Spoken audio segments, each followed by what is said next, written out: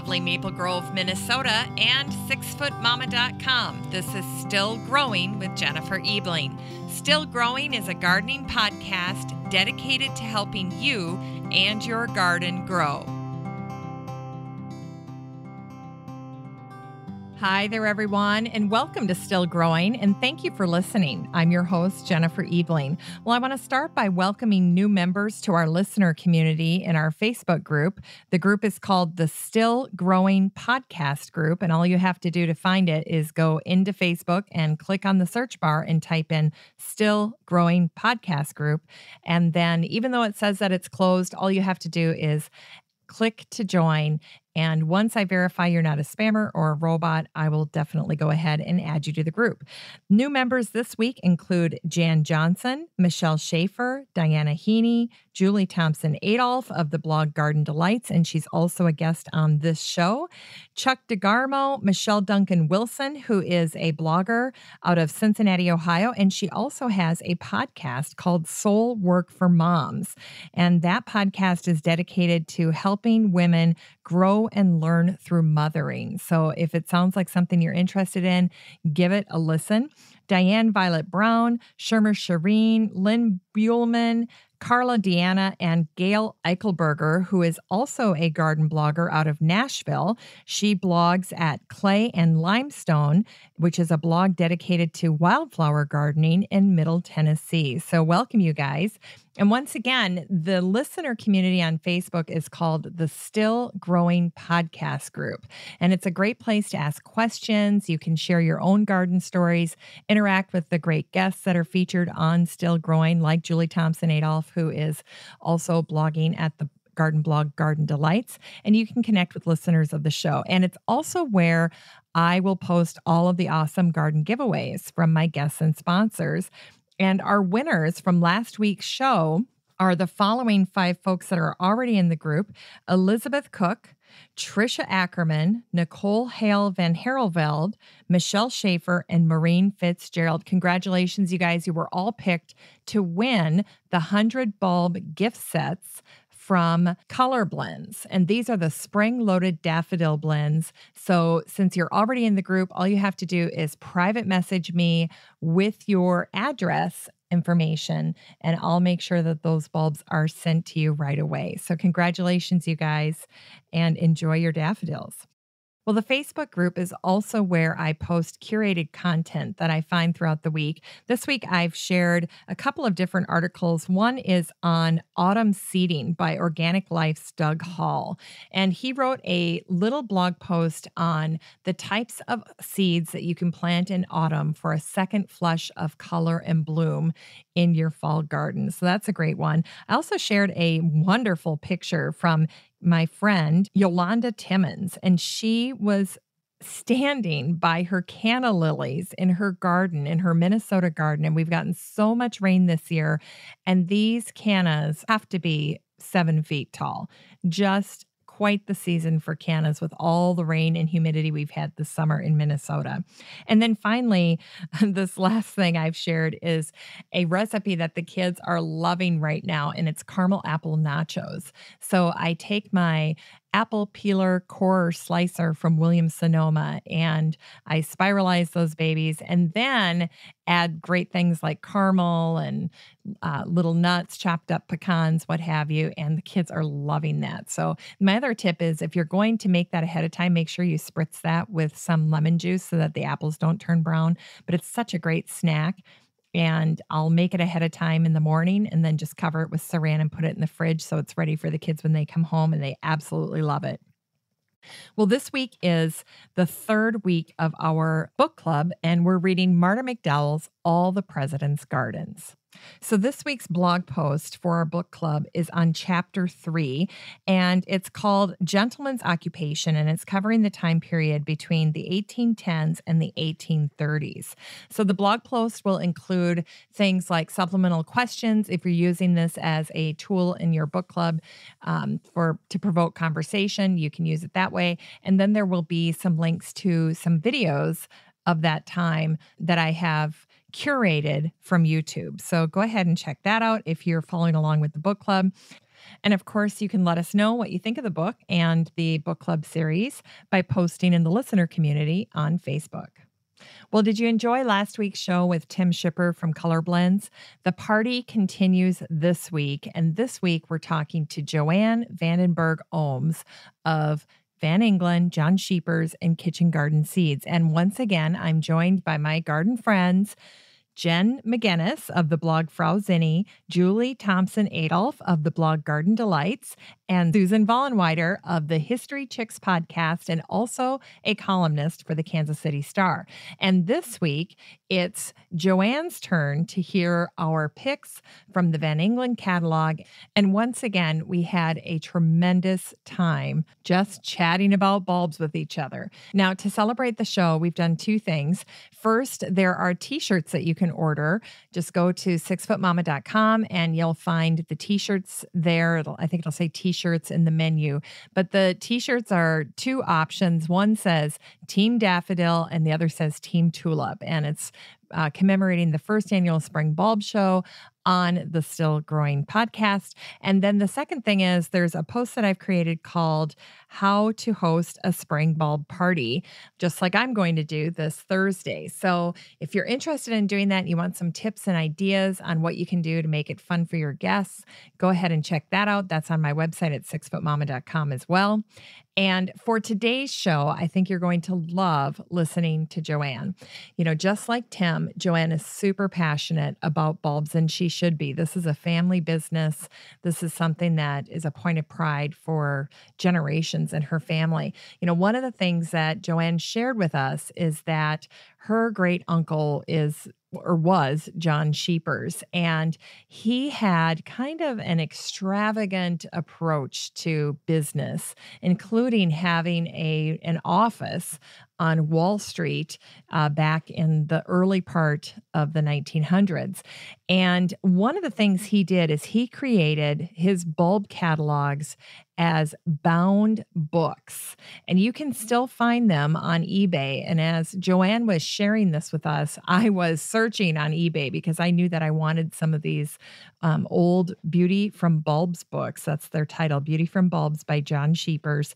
And you can get them, and they are jam-packed with the cutest little anecdotes and poetry about bulbs, including information about the bulbs that were available at that time. But these are true little gems. So if you want to get your copy, go ahead and scrounge around online on eBay or antique sites, antique bookshops, that type of a thing, and you will probably find one. One that I was lucky to track down was the 1929 version of Beauty from Bulbs. And it starts out with this little article called The Four Blessings of the Garden. And I wanted to read a little excerpt for you because it was just so cute and such a reflection of the time in which it was written.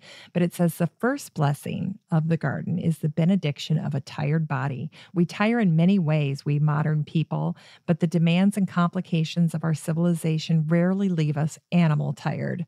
We tire in exhausted nerves. We tire in worry. We tire in bewilderment. We tire in ambition. But being healthily tired in a body is quite a different matter. And being tired in a body from gardening is a form of exhaustion that carries its own peculiar blessing. It is in the weariness that comes from the thrust of the spade and the clouding of the clod. It is the weariness of patiently handling infinitesimal seeds and tiny seedlings, of the entombment of bulbs, and the arduous labor of setting out trees and bushes. It is the bending and the kneeling and the constant play of hands that the nightfall bring a healthy, placid animal exhaustion and sound sleep as its award. And then later in the book, at the very end, he's talking about the superior quality of John Scheepers bulbs. And he says, give your garden ideal the same chance that love suggests for your human children, a good start. The purchase of superior bulbs is an insurance toward this end.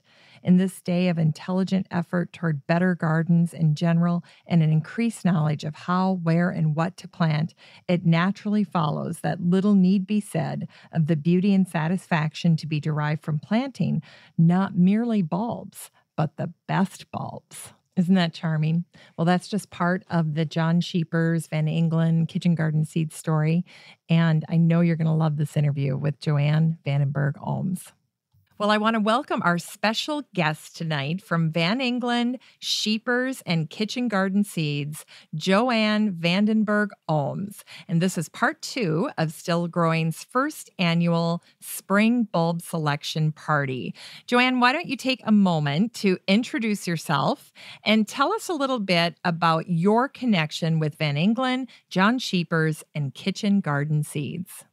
Well, thank you so much for having me. And it's a subject near and dear to my heart since Van Engelen and John Scheepers and Kitchen Garden Seeds are our family's businesses. It's a family-run company, and our staff also feels like family. We have bulbs and seeds and cooking in our blood. I'm the 4th generation of this Dutch family. My father came over here after World War II and continued the Dutch family business of specializing in flower bulbs in the United States.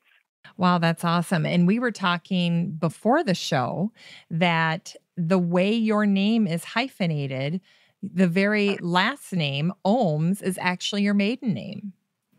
Absolutely. In the Dutch way, one's maiden name continues to be your last name, and your husband's name is hyphenated before your maiden name.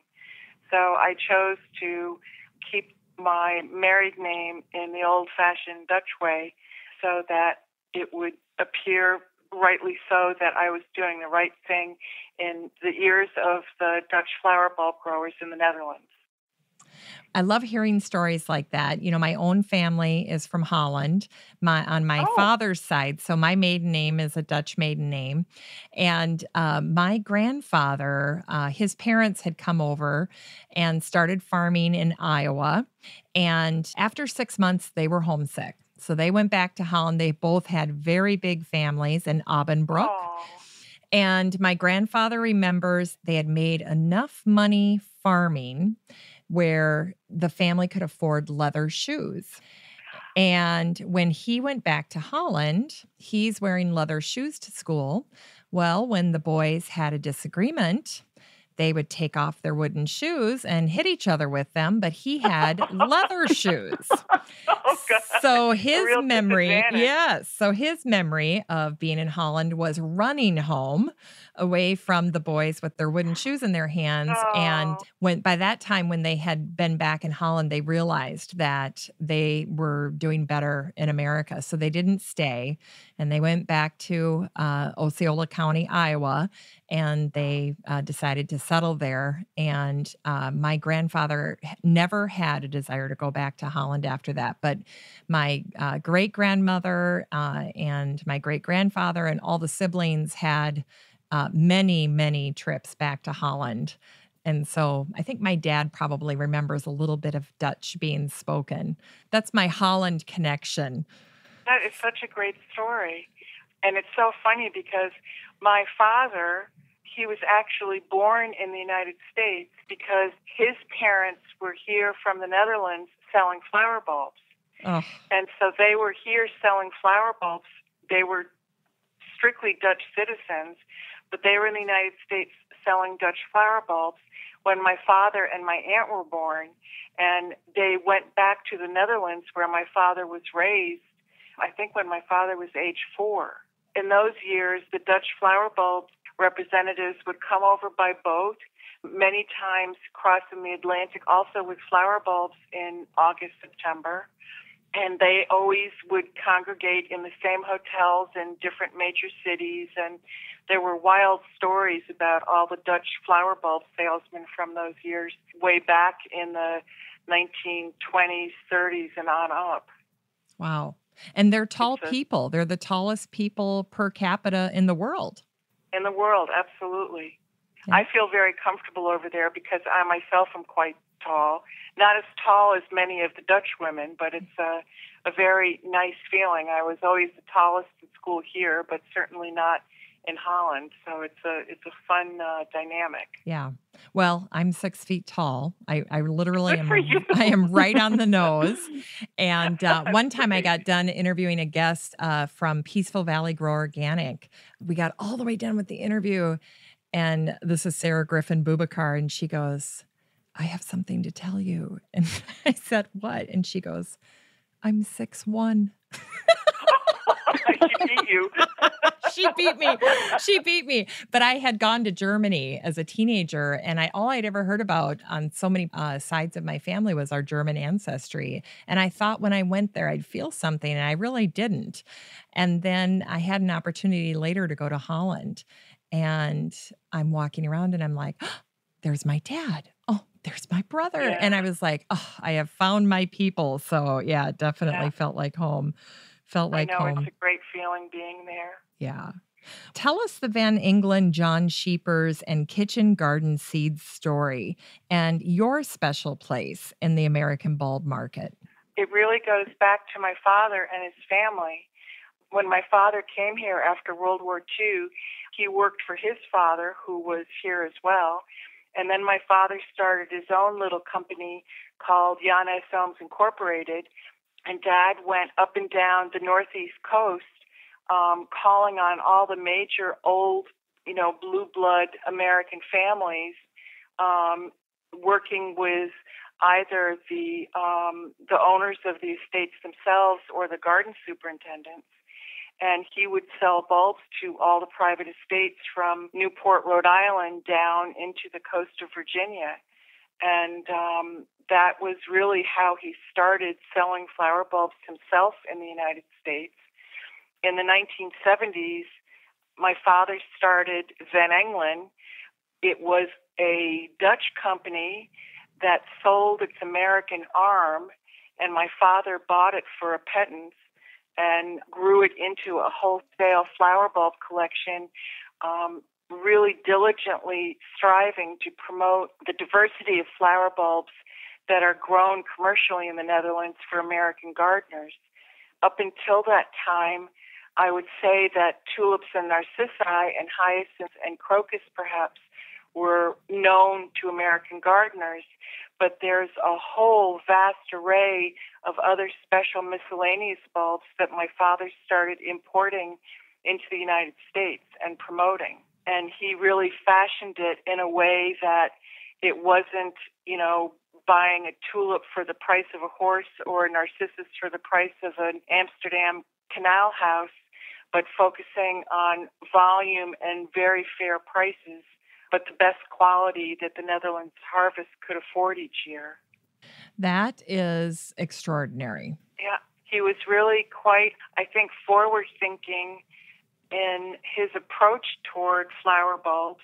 At that time, there were other flower bulb catalogs in the market, but the breadth of the flower bulb selection was not as complete as it could have been. And my father really focused on making a complete collection. Some catalogs in those days and even today have a special formula whereby they determine if a flower bulb is carrying its weight in a catalog, and they measure the inches according to the sales and is it worthwhile or not. And we've never done anything like that. We feel that being a flower bulb specialist means to carry the full range and breadth of flower bulbs because, as I said, it's every flower bulb has its own special place in a garden, and every garden looks different according to the personality of the family, according to the microclimate, according to weather patterns, the horticultural zone, wildlife, in them there are hills.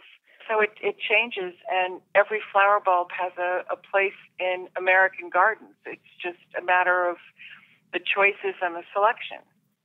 Wow, it sounds like your dad really had a big impact on the culture of your organization still today. Oh, absolutely. Sadly, my father passed away 5 years ago, but we continue with everything that he stood for and everything he represented in terms of the quality of flower bulbs and constantly searching for ways to expand the diversity of bulbs that are available here.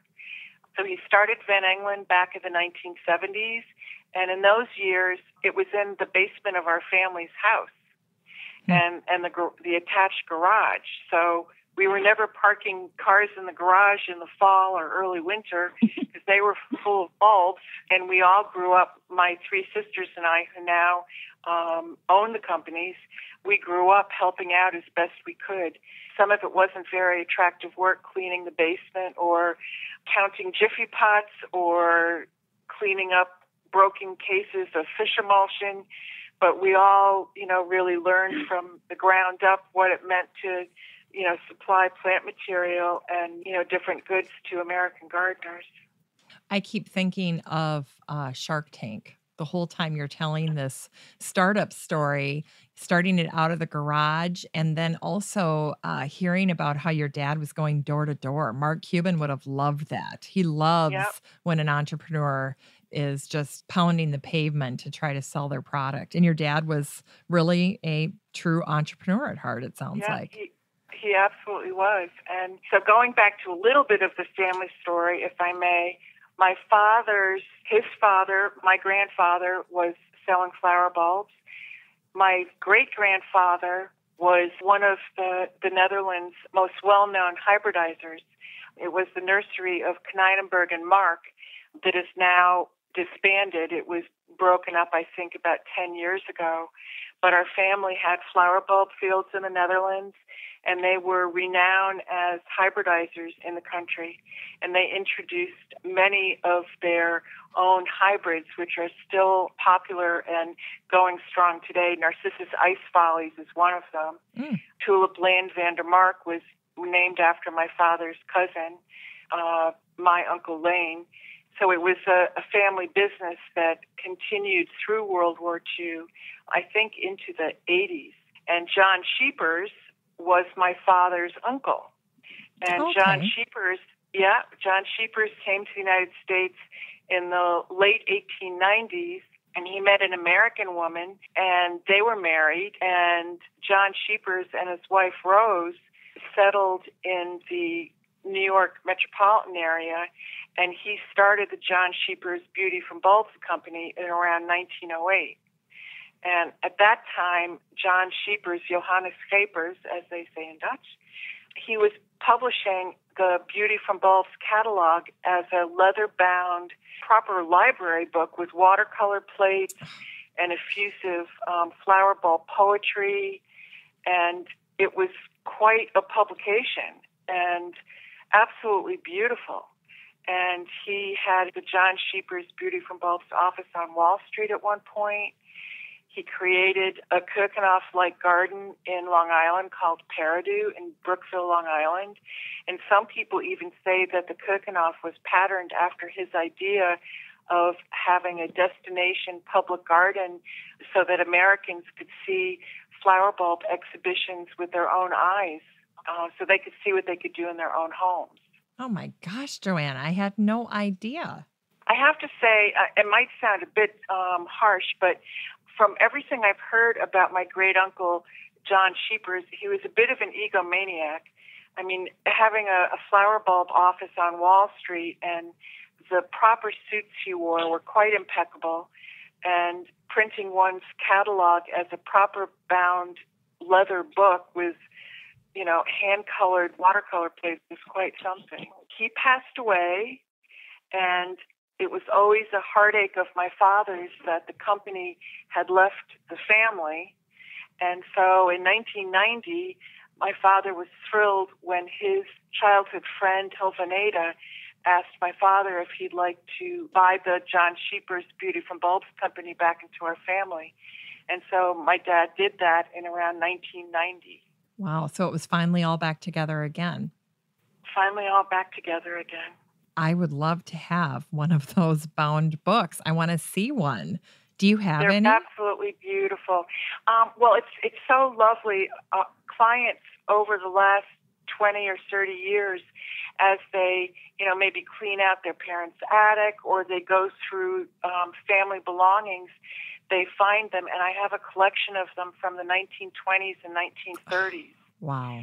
And they're just stunning. They're just such treasures to me. And one client mailed me a wooden crate that John Scheepers had shipped the bulbs in, and it had John Scheepers burnt into the wood.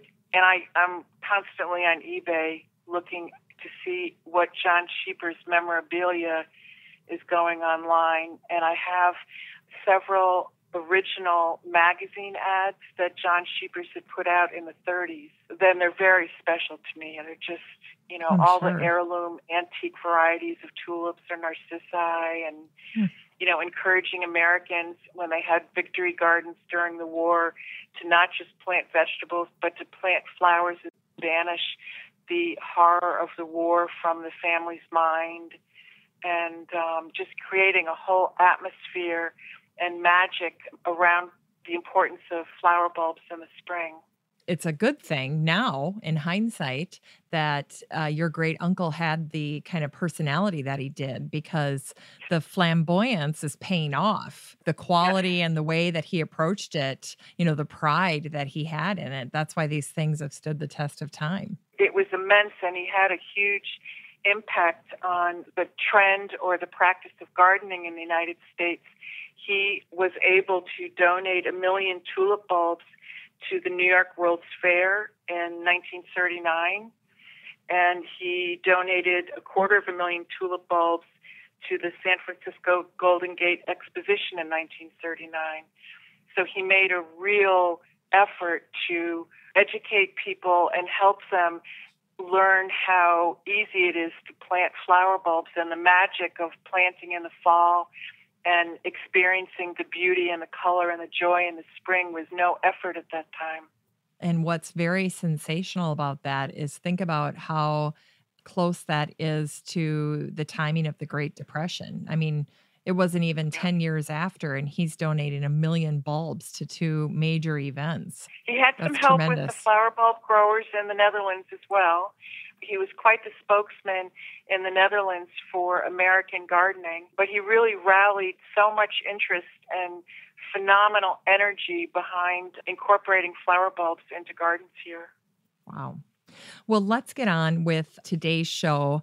Joanne, before we do, I have to say thank you, because that is just way more than I thought we were going to be talking about. And it's just a treasure that you shared that with us tonight. So I really appreciate that. That was just amazing. So we could do a whole show just on your family history, I have a feeling. Oh, God. That's pretty tremendous. Very, very special. I want to talk a little bit about the structure of the show that we're doing right now. And before we dive into how we're going to handle the rest of the episode, talk to us a little bit about the relationship between Van Engelen and John Scheepers. So when we're ordering out of the Van Engelen catalog, for instance, there are no pictures. But if we want to see the pictures, we can either go to your website or they are in the John Scheepers catalog. Can you talk about how those two are maybe interrelated, and also what that means for listeners of the show if they want to order bulbs? Oh, absolutely. Our clients often, from year to year, might place their order in John Scheepers one year, in Van Engelen next, maybe the third year order from both companies. Van Engelen Company is a wholesale company, and Tulip White Triumphator, for example, would be available in a box of 50 from Van Engelen, whereas in John Scheepers it would be available in a bag of 10. Tulip Dordogne would be available in a unit of 100 through Van Engelen, but again, available in a unit of 10 from John Scheepers. So it has to do with the minimum unit size that's available through Van Engelen or in John Scheepers, depending on what you need for your garden that year. Okay. And there's progressive volume discounts in both companies. In our warehouse, from a physical perspective, the two companies are separated so that we have one part of our warehouse devoted to the beautiful little bags of bulbs in John Scheepers, where it's 10 of this and 10 of that. And then in Van Engelen, it's a much larger warehouse space, as you can imagine, when it's cartons of 600 of this or 600 of that, or, huge crates of narcissi in mesh bags. So it has to do with the minimum unit size. In Scheepers, we have exhibition size amaryllis and lilies. So it's one size or 1 year larger than those offered in Van Engelen. Oh, really? Yeah. So the Scheepers bulbs are more mature. Amaryllis and some of the lilies. So what it means is that in Scheepers you can buy a 34-centimeter amaryllis bulb.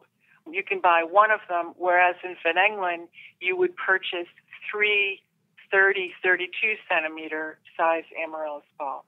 Okay, I see. Thank you for that clarification, because I know even as the four of us were just kind of corresponding about it and, how we approached it. So this was very helpful to have you go through that. Very helpful. And all the photographs are available on both websites. Yes. Yep. All right. Well, tonight we had so much fun, by the way, going through. We limited ourselves to 5 choices out of the Van Engelen. Hard. Yes, that is very hard. It was very hard. It was especially hard for Julie, I think.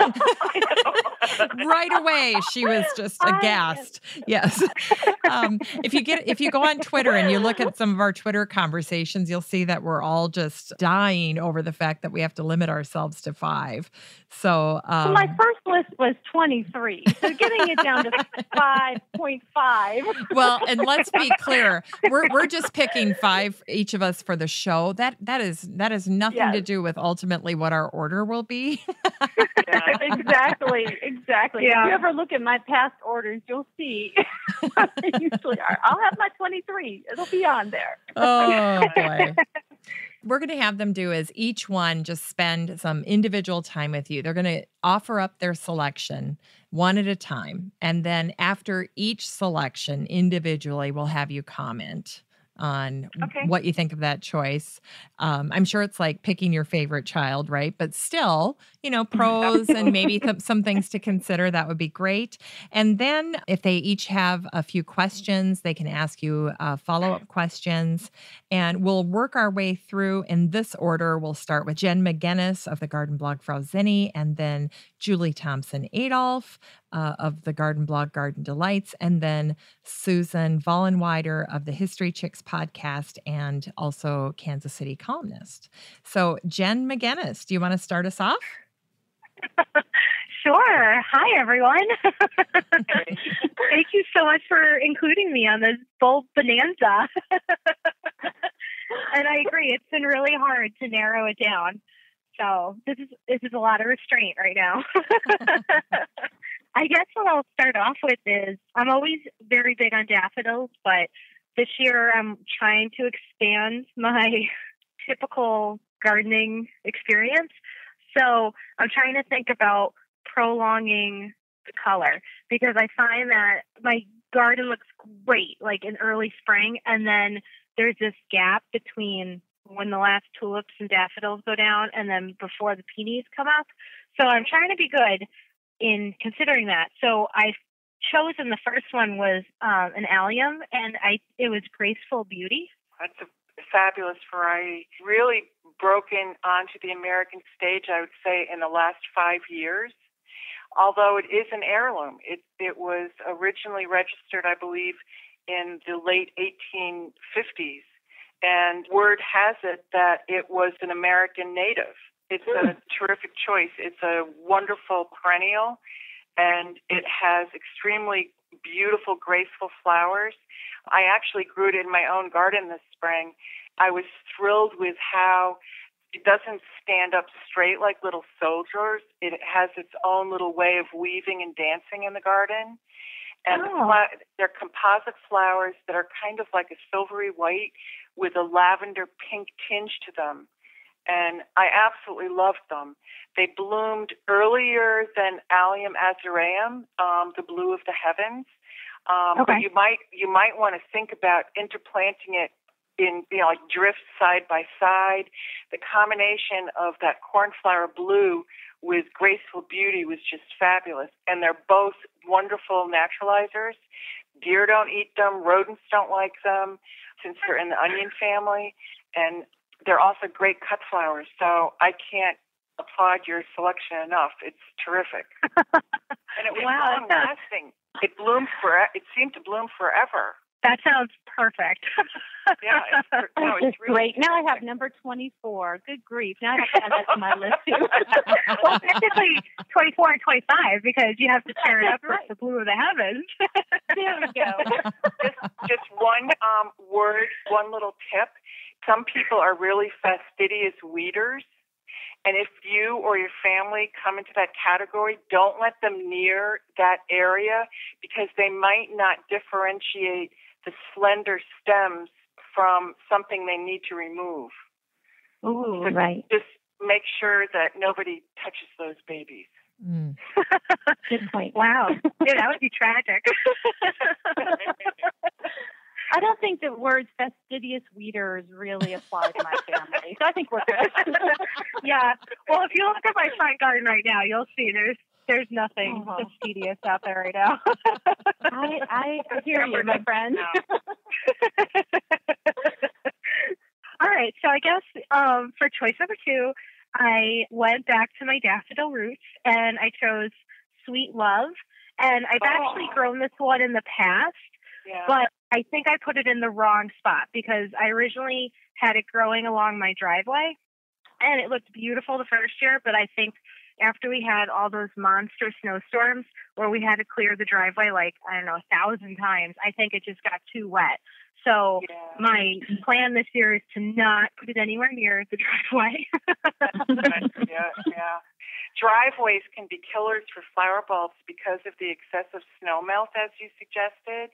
But also if you or your family ever put down any ice melt or any type of chemical de-icing solution, flower bulbs don't like those at all. They don't. They don't like makes it. Sense. Yeah. So I try to keep flower bulb plantings away from any road or surface that could have any de-icing solution. Okay. Oh, but man, Sweet Love, it's so deliciously fragrant. And that little flower is like a little Fabergé, sculpture. It's that cup is so perfectly formed and it looks outward right at you. It's just amazing. I love it. Yeah, I loved it too, and I was sad that my own stupidity is what did it in. But I plan to have this one for many, many years now, and it's one of those flowers that when I think of spring, I think of that daffodil. Like I don't think of the big bright yellow ones. I think of that perfect little dainty one, and it photographs so well too. So of course that makes me so partial to it. Yeah, of course. But you raise an interesting issue that when one loves flower bulbs, they want them everywhere in the spring. And everywhere is a great concept, but it doesn't always work for the bulb. So it has to be neutral pH, well-draining soil with, I would say, a minimum of 6 hours of sunlight a day. But I also don't think that's a hard and fast rule. That's kind of like a general statement, because more filtered sunlight can help flowers last longer in the spring, particularly if there's any heat spiking. So I think that some thought does need to be given about where you're planting all these beautiful little varieties. Sounds good. And speaking of thinking placement-wise, I have a hosta bed out back, and I'm not sure if it was voles, which are like on the top, top 3 number 1 enemies here in my garden in Connecticut, or or if it just got too dry. But I had originally planted, I'm going to say it probably incorrectly, Scylla? Scylla, yeah. Yeah, the Siberica one. Yeah, Scylla Siberica Spring Beauty, yeah. Yes, and I don't know what happened, but I want to get more. So given that I have voles in the garden, I wasn't sure if that was the right way to go for the blue in the springtime, or if I should do the I'm going to say this wrong too. Syndoxia. Chionodoxa. Oh yeah, that's what I meant. How do you say that? How do you say that, Joanne? I say Chionodoxa. Chionodoxa. Like okay, all together, ladies. Chionodoxa. Okay. I know that people generally say that moles dig the tunnels and they eat grubs. Then the lazy voles use the mole tunnels to go in and eat annual or perennial plant material roots. Right. Yeah. In my experience, sometimes, even though voles are not supposed to like certain things, I think sometimes an odd vole here or there might start nibbling on something they're not supposed to like. But generally, voles do not like eating muscari roots, narcissus roots, psylla roots, Chionodoxa roots, allium roots. But again, deer aren't supposed to eat narcissi or fritillaria or allium. But I think that if an animal is starving enough, they're going to try nibbling on anything that looks like it could be munchable. They might not continue eating your whole garden, but they might munch every now and again here and there. But I'm wondering, do you think that the hosta leaves were covering up the little psylla? I think, this year, it was last year that I tried this experiment. So I think that by the time the hostas came up, they were already blooming. So I don't know if it was just like a bad site type of thing. Yeah. It's very popular to interplant flower bulbs among hostas.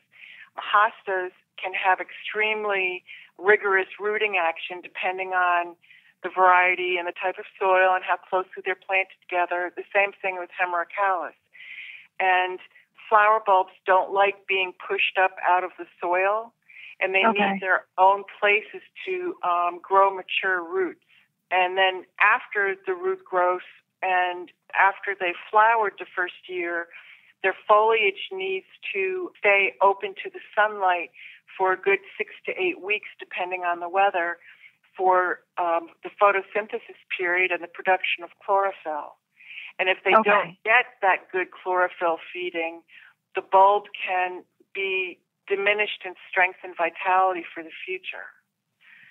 So as much as it's so fabulous to have stuff coming up through hosta, sometimes it might only work for 1 year because they really don't get the nourishment from the sun enough to help grow the bulb for the future. And Joanne, you mentioned Hemerocalis, which for listeners would be common name daylily. Yeah. So daylily and hosta, if you're planting bulbs, heed what Joanne just said. I had never heard of that either. So I feel like we're getting a continuing ed class here, ladies. Yeah, this is great. It's like, now I know what I've been doing wrong.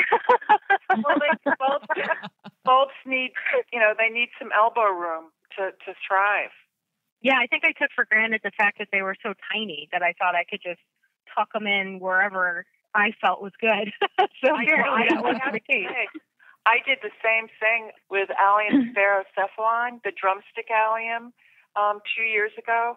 I have this little sanctuary feeling. It's an old stone bench. I dug out a huge granite slab out of the garden. Unfortunately, it was put in there in 1860 as a rain-off-the-roof splatter block underground. And so then I had to deal with all the rain flooding the basement after I removed this wonderful granite slab bench. But we do still have the bench, and I planted all ferns behind it, and it's absolutely beautiful. And then I thought, it'd be great to have drumstick allium coming up in the summer through the ferns. Well, the ferns just were too thick, and they also have pretty significant roots. And so I had my drumstick allium for one summer, and I think I counted, instead of like 400, like 6 of them this summer. Oh. Wow. They were absolutely overtaken by the ferns, and they gave up. And so I think part of it's also kind of experimenting and, seeing what you can do and what works and what doesn't work. And, some things work when you least expect it. Hopefully you haven't planted something in such a massive amount without experimenting first, because then you don't want to be crying too many big tears over something. But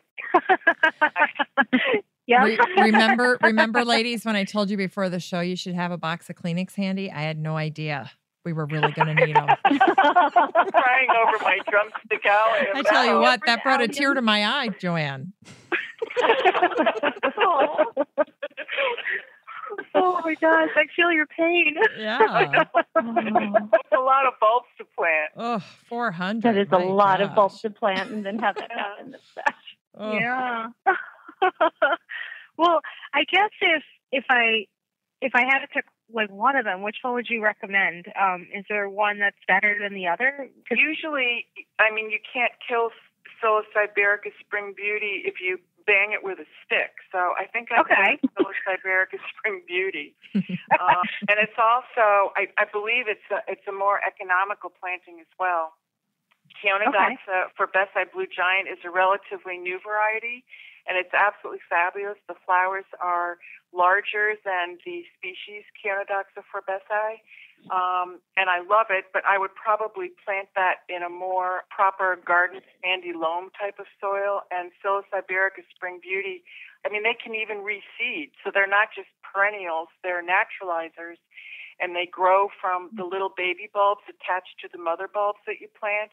And when the plants themselves become so mature, they can also self-sow by seed. So I think from a naturalizing perspective, Scilla siberica Spring Beauty would be the best bet. Wow, yeah, that definitely sounds like it. Yeah.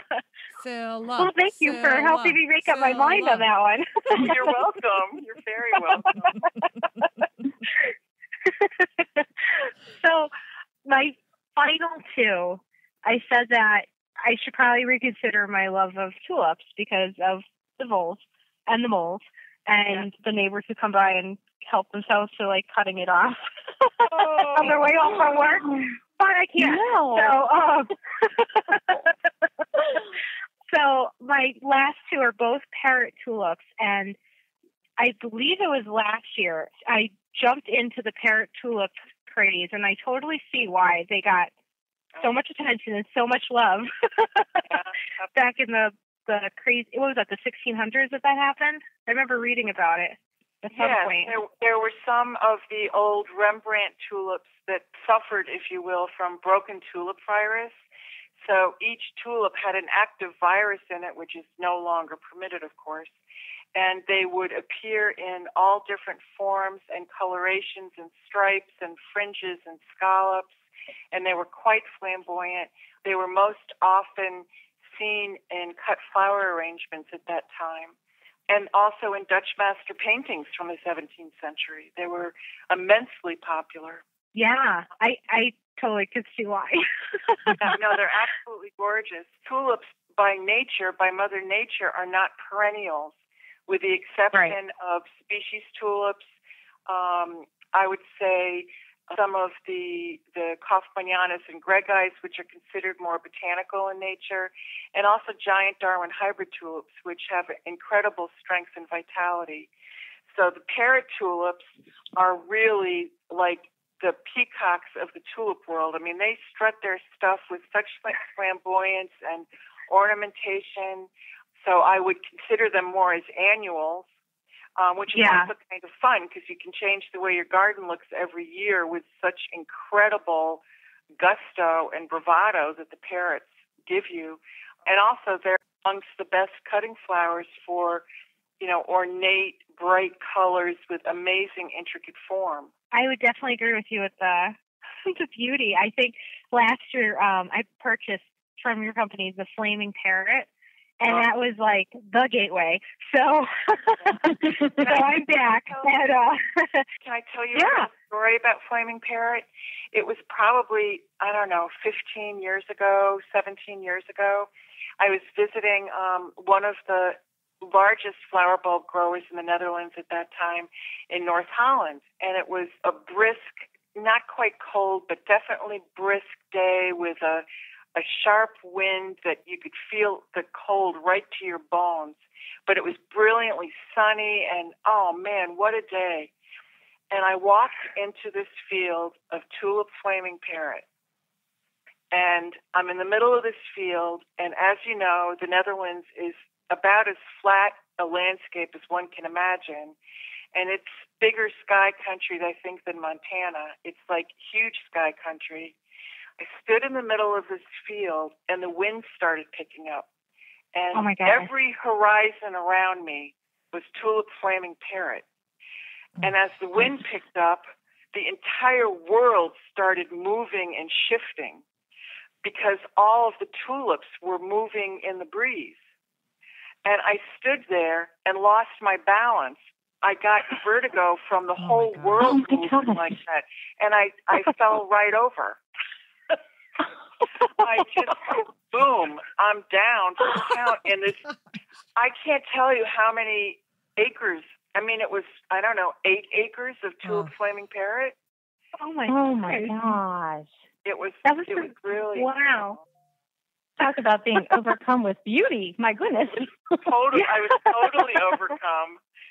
But I wasn't even embarrassed. I just picked myself up, brushed myself off, rescued my camera. Take a little bouquet for the road. Kept going as if I did it on purpose. Oh my goodness! Oh my gosh! Wow! That must have been amazing. That's a great story. Yeah, but I digress. Wow. That was a good digression, though. That was a good story. That's a great digression. That was great. Yeah. Oh my God! Your description and imagery, like I can see myself there. It was just. I have to say, have any of you guys been in the bulb fields in the spring? No. I'm dying. No. That is bucket list. Absolutely Bucket list for me. You have to go. Same here. You have to go. I do garden riding, but I do travel riding too. So I'm trying to see if I can swing something with a Holland, some CBD, and go see all the tulips. Oh, you have to do it. It's so incredible.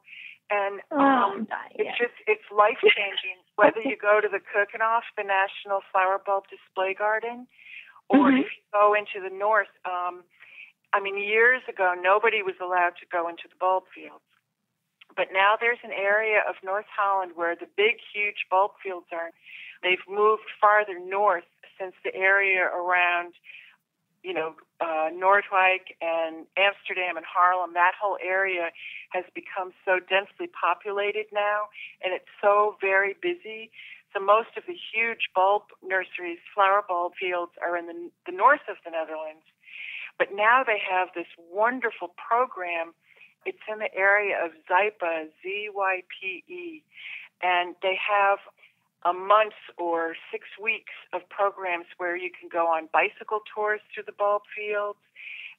You can go on painting classes, walking through the bulb fields, and for people with disabilities, they have special programs for little trolley tours, and it's just fabulous, so that normal human beings can experience what it's like now. It's just terrific. Wow. That's amazing. Okay, ladies, who's going to come babysit my children so I can go do that? No issue. Any volunteers, please? I'll send my children over. My children can babysit your children. Then we just need someone to babysit both our children. All alone, and you and I'll go. It'll be fun. That's a good idea. And you can all stay in our little house because it should be fixed up by then. Oh my gosh! Yay! Oh my gosh! Yeah, we're so there. I know it. Okay, we're going to make a date after this program. We're going to figure this out. Works for me. Wow. Oh my gosh. What were we talking about? Parrot tulips? Yeah, parrot tulips. Parrot tulips. Okay. So I'm gonna try silver parrot because I like flaming parrots so much. Yeah. And then rococo, is that how you say it? Yeah, rococo is one of the most strange tulips. The form is so incredibly not tulip-like. I mean, if you think about a tulip, it has like a classic goblet shape or a chalice shape. Rococo is so otherworldly and ornamental. It almost turns its back on regular tulips. It's just so incredibly fringed and scalloped in the most unusual form. And when it's in a bud form, you have no idea what kind of flower it's going to be. And then it opens, and you're like, "Oh my God, what is that?" It's really Wow. it's a conversation piece. Really, it's quite spectacular, and it has a purple. It has purple striations in it, so it's not like a dense red. So you can still take photos of it because it has some purple in it. Like a solid reds are really hard to photograph. Yeah, they definitely are.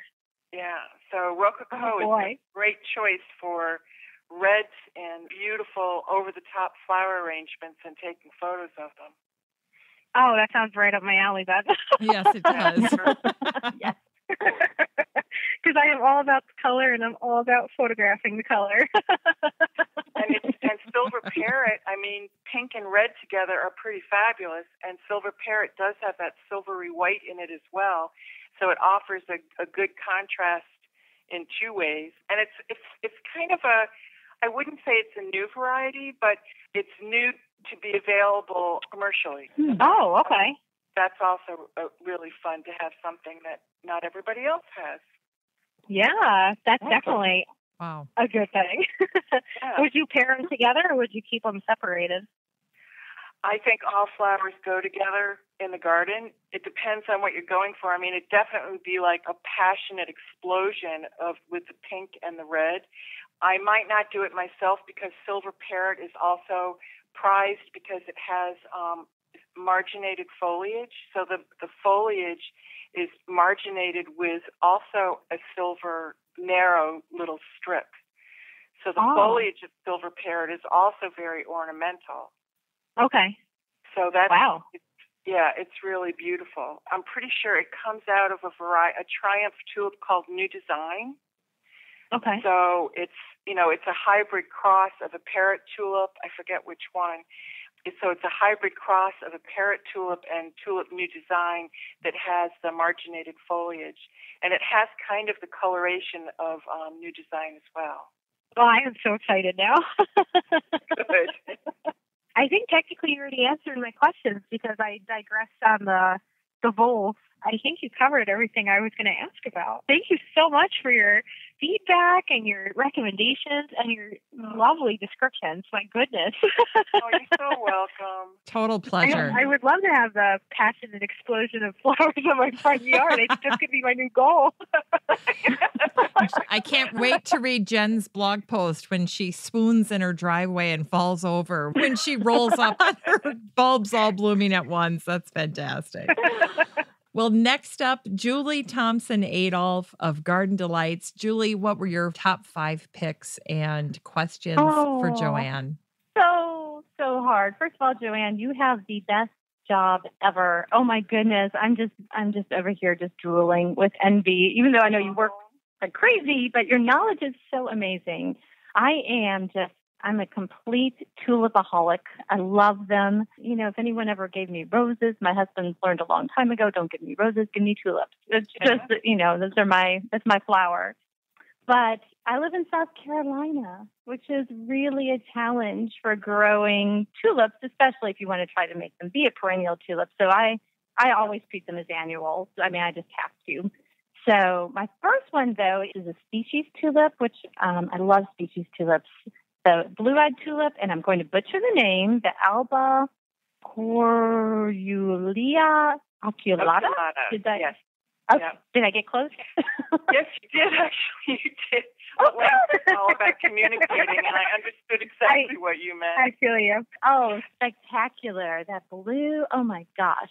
It's that steel blue base is just, it takes my breath away. It's absolutely beautiful against the glistening white of the petals. It's absolutely gorgeous. It's still a rather rare variety, I would say, and it's more expensive than the average bear, but it's absolutely so worth it. I would just say to make sure you plant it in a spot where you're going to be walking nearby so that you can really observe it close up and personally. Exactly. Yeah, because I think a lot of times when one is planting a garden or thinking about what you're going to put where, it might be perfect for the garden, but if you don't go there in April, or if you don't walk around that area of your family's property at that time, it could kind of get lost in your normal daily life. So what I try to do is encourage people to plant some of these varieties, particularly the smaller varieties, to plant them in an area where you'll be frequenting that area as part of your daily life more often. That's great advice. I actually try to plant the species tulips right along our walkway going up to the front door, so you can at least see them and not miss them when they bloom. They're just beautiful. I love them. Yeah, they're absolutely gorgeous. I love that particular variety as well. That one is a treat. That's an amazing one. My father added that to our collection. Oh man, I'm wanting to say 10 years ago, maybe 12. And I remember that when he added it to our collection, he had already been talking about it for, I think, 8 years, that he'd been watching it in the field. And, you know, the flower bulb growers don't start selling any bulbs until their planting stock is large enough so that they can continue growing the particular variety on, you know, in ever increasing quantities. And I just remember how thrilled he was when he added this little special bulb to our collection. It was, you know, really a feather in his cap, so to say. Well, it is. That's one. My mother-in-law was just visiting, and she's from Holland. She's actually in Switzerland now, but she's originally from Holland. And after she, the last day she was here, she gave me some mad money for flowers. So that's one that's definitely, I know, isn't she great? She's a great mother-in-law. Yes, she is. That's definitely, as my list grows, I'm like, thank you, Beth. This is so sweet of you. She's financing my bulb madness here. It's great. Yeah, it's a brilliant variety. It is really beautiful. Then I'm trying to work harder on extending the color, you know, throughout the spring too into early summer here if I can. And it's, you know, it's nice. South Carolina's so nice because I garden all year round. It's really a lucky thing, except for when it's 103 degrees out. But, you know, that's neither here nor there. But one of the others that I love the lily flowering tulips, too. I think that the form is just so elegant and romantic, and I just love them. And so what I added to my list for that one was a Marianne tulip. Yeah. It's a lily flowering shape. I just think they're very romantic and pretty, and I don't know. So what do you think about that one, Joanne? Well, I love lily flowering tulips, particularly when they're in combination with other more classically formed tulips. They really show up more almost like birds lighting in your garden. I mean, they're just so ethereal, and the reflex petals are so graceful. Marianne is also an incredible color combination. The first time I saw her was in a bulb field. Again, it was a very cold day, and it was a very dark day. The sun was not out. And I walked behind the barn at this flower bulb field, and all of a sudden, it was the field of Marianne, and it lit up the day as if the sun had come out. But it was such a dark, cold, bone-chilling day, and she just changed the whole ambiance or feeling of the day. It was just amazing how she just ignited the landscape. She was incredible. So she's beautiful. She's not as lily flowering formed as some of the other varieties like West Point or White Triumphator, but she still has the graceful arcing of the petals. It's just not as extremely reflex to some of the other varieties. You know, I have to tell you just quickly a story. When I was a very new manager, my friend and I were like the youngest managers at this publishing company, and when we would have a bad day, we would put tulips on each other's desks because, you know, you're 20 years old trying to make your way, and they're young, and you have no idea what you're doing, and you'd have bad days. And I just remember going and, you know, we'd pick up those cheap little bunches at the grocery stores when they'd be in season and just stick them on each other's desks. And I mean, these tulips just have that happiness factor. Every time I see one, you just can't help but be pleased with your day when you have them on your desk, or when you have them in your kitchen or in your garden. So, but it also makes other people think that you have your act together, that you're so polished and you're so like into your own life and are on top of everything that you have fresh flowers in your kitchen or on your desk?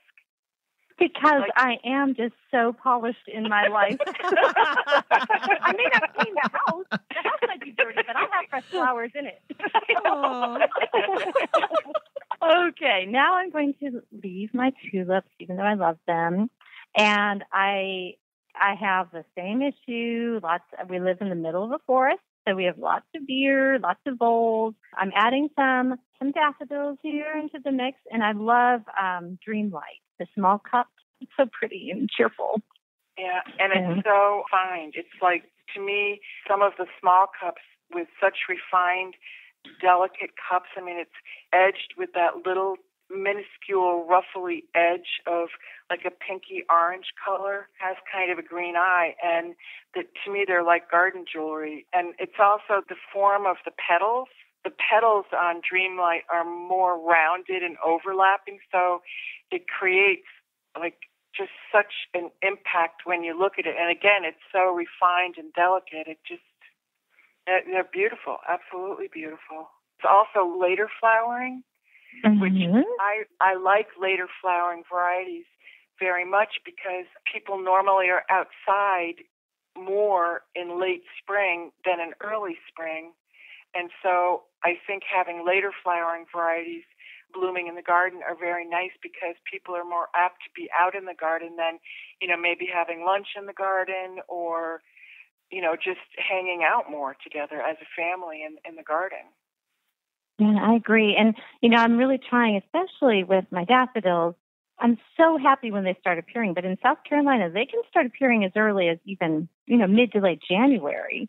So I'm really working on trying to get that season extension because, when I did the first big mass planting, I was so bereft after they were done. I'm like, oh, no, where did all my daffodils go? So I'm really working hard to try to lengthen that season, too. So there are many later flowering varieties now, so you can really kind of diversify with height and, they're single stem varieties. They're also multi-flowering varieties, some of which have a fragrance which is more pronounced in the warmth than in cold temperatures.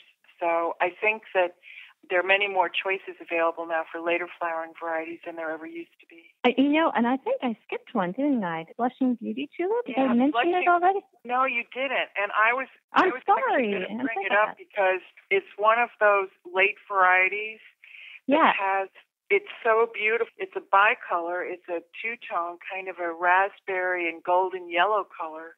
It's part of a class of tulips called Lefebvre varieties, and they're really tall, which I love it. So fabulous. So it can grow up to 30 inches tall. The stems are pretty strong. I wouldn't plant them in a really windy spot because of their height. They would be, swaying and dancing in the breeze and knocking their heads together. But they're just fabulous, and they're perfect for long stem bouquets. In big floor vases, they're pretty spectacular, I have to say. I love that. And I'm sorry I skipped that because that was one in particular. I was thinking I wanted something a little later with the tulips, things I could cut. I have an area, too. It's so hard because when I plant for landscape, I want to go and cut some, but then I can't bring myself to do it. So I have a cutting garden, too, in the back by the kitchen garden. So then I don't feel so guilty, going and harvesting for bouquets. So you're so smart to do that. A cutting garden. I found it fun. I'm really working on it. I want it to be something that I can just kind of keep going out and harvesting and finding some beautiful things to add to it too. So, and it's also a great way to experiment with new varieties for your display gardens. So instead of planting 500 of this or that variety, you can plant groups of 10 of different varieties and see which makes your heart sing the most. Then now I've got to get back into where I had my tie. And I'm very sorry for that. But I love Iris reticulata Harmony. I have that one. I don't have a lot of it. So that was kind of my plan is I really want to expand to make a nice bed with that because everyone who sees it just loves it. I think they're so pretty. And then I love Dutch iris. I could have bouquets of them all over the house with my tulips and be so happy. It's so beautiful. And it's one of the most widely used cut flowers by American florists as well. Most spring bouquets that one would find in the United States always have Dutch iris in them. If you have to choose between both of them, I personally would go with Iris reticulata Harmony. Not that I don't love Dutch iris, I do, but Harmony, I still cannot imagine how these little bulbs planted 4 inches from the surface of the soil come up at the end of winter, regardless of ice storms, late snowfalls, whatever. They bloom their hearts out. They can get covered by ice and snow. It melts, and they're back again, just as if the snowstorm hadn't happened. And they're so delicate. I just adore them, and I can't think of anything better than being greeted at the end of winter before spring is really even started than by seeing Iris reticulata Harmony. And that really is in our garden. It's probably one of the first ones that appears of all of the bulbs, just in South Carolina at least. So absolutely, it gives you the strength to get through, some monochromatic days before the rest of the garden bursts into color. That's absolutely true. And look how beautifully you described that, the monochromatic days. Oh, my goodness. Oh. Well, and I guess there's a few questions I had for you, too. For my cutting garden, where I'm going to have my pretend flower farm for now, what do you think are your favorite, let's say maybe favorite tulips that you love for bouquets? I adore single late tulip Dordogne. It's a combination color of orange and pink. It's actually one of the Scheepers hybrids that was hybridized out of Mrs. John T. Scheepers. And they all have the really large, long, chalice-shaped blooms. They're very strong. I love Dordogne so much. And Francoise, another Scheepers hybrid, a single late, that's white with a yellow base. And I love Maureen and Menton, which are amongst the latest of the blooming flowers. And I love peony flowering tulips. Yeah, it gives you that really full, lush, crinoline petticoat kind of look with the statuesque single lates. They have an overlapping bloom time, so it gives texture. And then white triumphator, which is one of the more extravagantly reflexed flowers, so it gives you that elegance and the form that is different also from the peonies and the single late. Great. I grow Angelique, and I love that from the peony flowering. Oh, my gosh. And I had a friend actually say, why are your peonies so early? I'm like, that's not a peony. I mean, it was not. And where's all the foliage? Exactly. I think I had done like a close-up photo of it, and then they commented on it like, why do you have peonies already? I'm like, no, I don't. I shouldn't even be able to grow peonies, but in South Carolina, but I still do it because I have to try. So, and then my other question was, I'm really lucky in that, I have grown for market. So I have a couple little greenhouses in our backyard too. And I'm dying to try to grow some in the greenhouse over the winter. So what would you recommend for that? Well, what you'd be doing is forcing flower bulbs. And if you were interested in forcing tulips, you would want to select from among 3 different classes of tulips: single early tulips, double early tulips, and triumph tulips.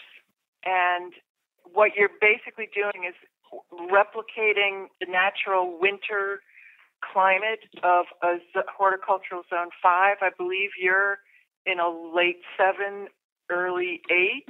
Exactly. That's exactly where I am. We haven't changed over to 8A yet, but we're getting close to it. So. Okay. So what would happen, what you want to do is, let's say you're going to do tulip bulbs. In mid-October, you want to pot up the tulip bulbs that you've selected from those 3 classes and pot with a drainage hole in neutral pH sandy loam. And you want to cover the tips of the tulip bulbs with about 2 inches of soil and give it a little drink. But the trick is you have to put them into a cold environment at a consistent 38 to 44 degree temperature in the dark. And the problem with keeping pots or containers outside is that there's significant temperature spiking, particularly if you're in South Carolina. Yeah, the dumb bulbs won't know, am I supposed to grow roots or am I supposed to grow top growth? and they go back and forth, and then they just give up. Or they start growing roots because it's cool, it's significantly and consistently cool. Then you could get, maybe not in South Carolina, but then if there's an Arctic temperature spike, it can freeze, and just like asphalt gets torn apart and potholes emerge in the spring from freezing and thawing, it tears apart immature root systems, and without roots, you might get foliage, but very rarely would you ever get a flower. Sad. Yeah. Poor little bulbs. I don't want to do that to them. So the trick is, if you have an extra refrigerator or a cooling unit, that would be what you would want to do. You'd want to put the pots that you've prepared into a consistent, cold, dark temperature. In the past, when that was not available to people, they used to trench in the bulbs or heel them in. So then you would dig a trench in your garden, about a foot deep, let's say, and then you would put the pots in the trench and cover them with a combination of sand and evergreen boughs. So you'd need to protect them from temperature spiking, but you'd need to cover them in such a way that you could shovel them out without damaging the pots and the plants. You know what? I am lucky because we do have a second fridge in the garage that we just use like to keep cold drinks and things like that. That might become my new. Everyone else might not get to use it anymore. It might just be mine. It's perfect. Perfect. Exciting. I'm going to try it. I'll have to let you know how it goes. I'm so excited. Yep, and Iris reticulata Harmony is a very good one for forcing as well. Oh my gosh, I'm really excited. I'm telling you, I am like, it's Christmas. When my bulbs come in, you should see. I take pictures of them. It's crazy. Just when the orders arrive, I literally take pictures of all the boxes like I'm opening Christmas presents. It just makes me so happy. I am that big of a nerd, I swear. But it's a good habit. It's good. It's very good. Thank you, Joanne. That is so much fun. I love talking with you. This is so great. I'm just taking notes all over the place. Same here. Now my list is longer. I think all of our lists are longer. Oh my gosh. Well, next up we have Susan Vollenweider. Susan, why don't you go ahead and share your top 5 picks from the Color Blends catalog? I will do that. I had a couple beds that I could fill out this year with different things. So the first one that I have an allium bed in the back of my house, and so I wanted to add more hot, big ones. So I picked a tall, big globe allium mixture to add a little bit more color and height into that flower bed. Well, I'm particularly fond of the huge statuesque balloon-shaped allium. It's one of my favorite times in the garden, in all honesty. I can't imagine how gardens can be happy without those huge globes appearing in, usually in a horticultural zone 5 in Connecticut. It would be in May, in a normal spring, whatever that is. Mm-hmm. And they're just incredible planetoid orbs of composite flowers that are usually in either purple or ivory. They're just incredible. I can't say enough about them. Animals don't eat them. Deer don't eat them. The only thing you have to do is make sure children don't come by with scissors because they think they're balloons and they want to play with them. So that was a good pick. Yeah. Okay. My next pick was a Camassia Quamish Blue Melody, which I probably just mispronounced. And I wanted to add it into that same bed. It gets southern exposure. It's fairly dry. It has some oranges in it. And again, the alliums, I wanted to kind of put the Camassia towards the front of that bed. And that's an incredibly interesting choice. Camassia is a Northwest United States native. There are not that many native flower bulbs. Earlier we talked about Allium and Plectron's Graceful Beauty. Camassia is native to the Pacific Northwest. Blue Melody is one of the more unusual varieties because it has, again, incredibly showy center stage marginated foliage. So from amongst this low-growing mound of marginated foliage are flowering racemes of purple-blue composite flowers. It first looks like it's a stem with blue cigar-shaped buds stuck to it, and then they open from the bottom up, and they're long flowering in that regard, that the buds open from the bottom up to the tip of the flowering racemes. Camassia is also interesting from, a flower bulb perspective because it can handle soil with a little bit more moisture, which is very nice because most flower bulbs hate getting wet feet. Yes. Is there a trick to keeping bulbs dry or sighting bulbs? It's more of a observational trick, I think. Like keeping your eyes open and seeing, where on your property are there areas that look like little ponds or lakes after a big rainfall.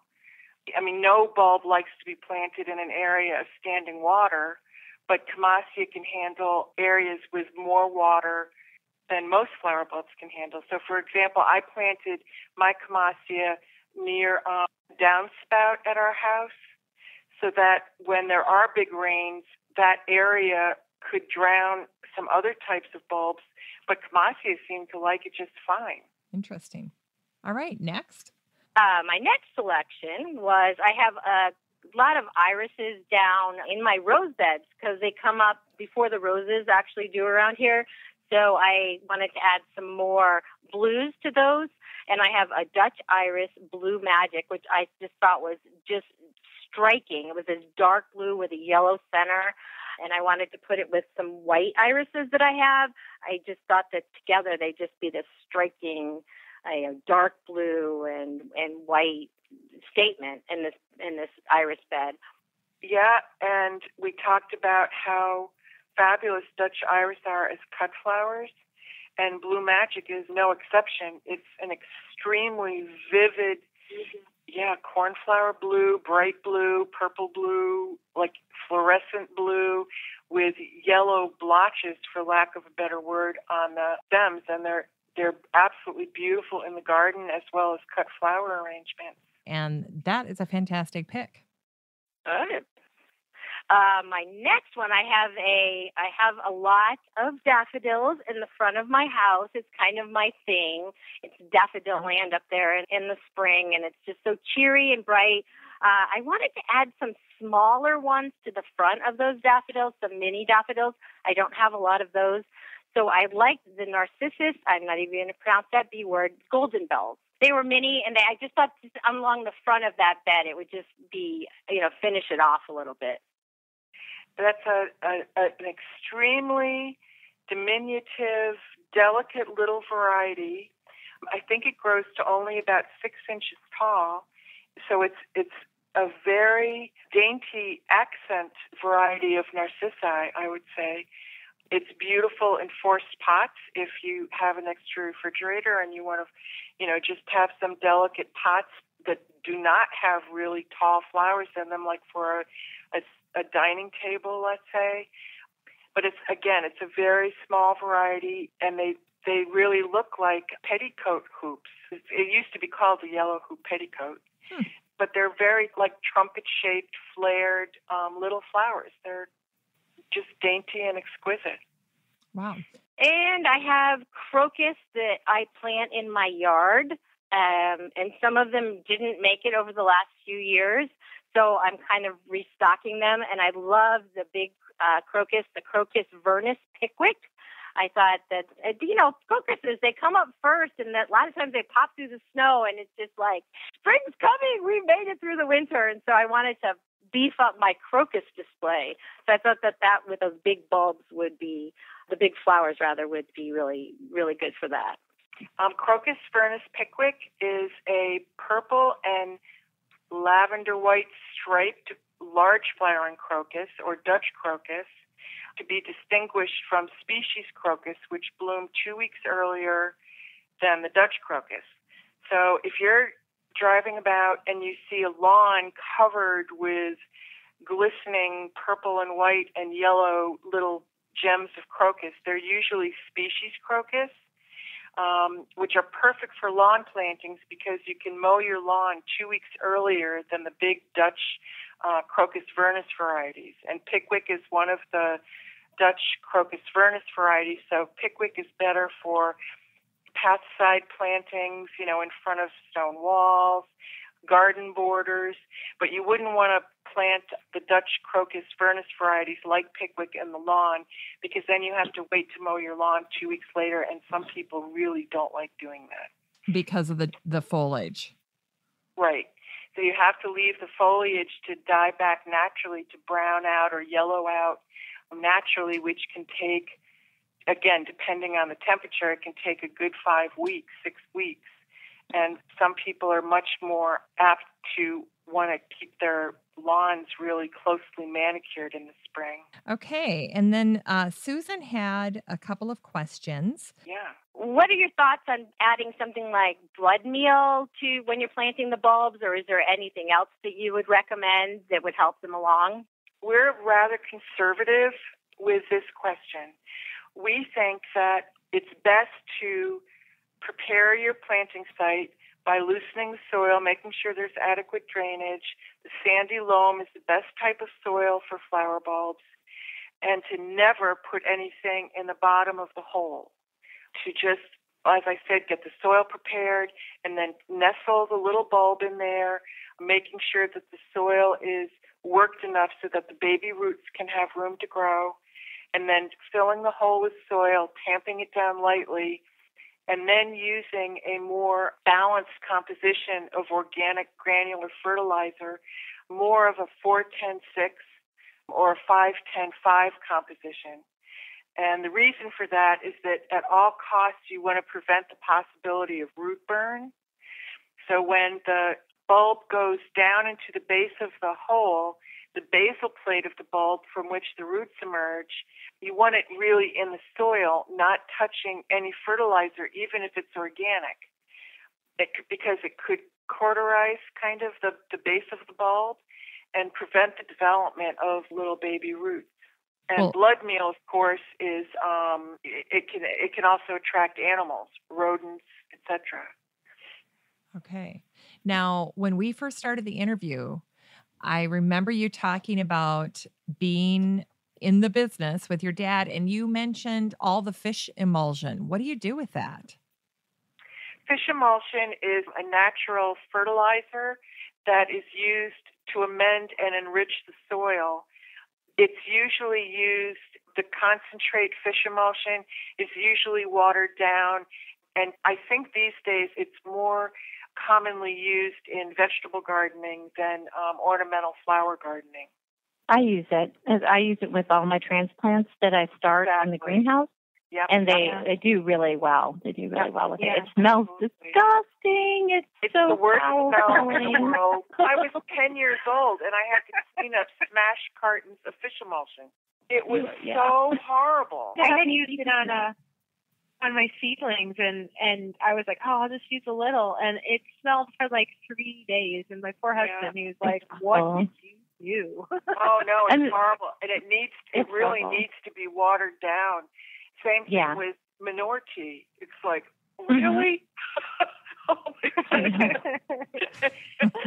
It's very funny. You know, my youngest did his science fair project testing the viability of like which organic product produced the best by measuring pea seedlings and all this and fish emulsion. And oh boy, when he had to do the fish emulsion though, he's like, Mom, can you help me do this? I'm like, no, it's your science project. No, it was your idea. And what was his conclusion? I have to tell you, Annie Haven's Moo Poo Tea won. Here I've been using fish emulsion on my transplants this entire time. I use hers in the garden typically after they're more established. He tested 5 different organics. Annie's product was the one that won. It was great. So I'm really happy because I love her. And he was very scientific about it. I was pretty impressed with that kid. How old is he? Yeah.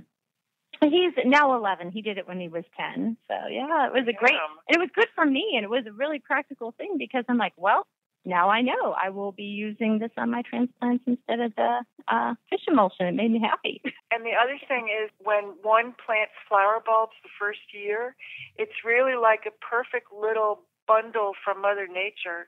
Everything that the bulb needs to grow and flower the next year are already inside of the bulb, with the exception of the roots, which need to go down and outside the bulb. But everything else is really inside the bulb, and it needs to be planted, good mature root growth, water, and even the soil nutrients aren't as important the first year as the mature root growth, the minimal consistent watering. And it's for the future years that the organic fertilizer that's broadcast as really like bird seed is so valuable for the future of perennial plantings and naturalizers. Good to know. Yeah, tremendous information here. Here's Susan's next question.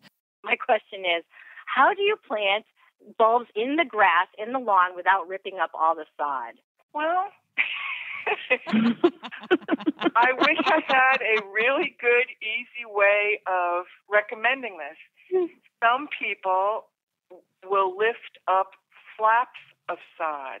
So they'll dig down and across at a much deeper level than like your normal roll of sod, because they don't want to destroy the root system, of course, those fine net of roots. But that is really quite an endeavor. Crocus bulbs, for example, planted in a lawn. You can also plant Iphian, by the way, which is a lovely effect as well. But crocus bulbs should be around 4 inches deep. So you'd have to do, I don't know, a 3-inch layer off the top. So that's pretty significant. Otherwise, they're planted individually. I'm not really big on using long-handled bulb planting tools. I don't find they work too much. I usually do the old crawl on your knees with a hand tool method. And I usually do a section of the lawn a year. Keep it manageable. Mm-hmm. And hopefully by the end of my life, the whole lawn's covered. That's exactly what Tim said when we spoke to him earlier. He said, do a section at a time. Don't kill yourself. Yep, absolutely. That's kind of my approach on most things gardening.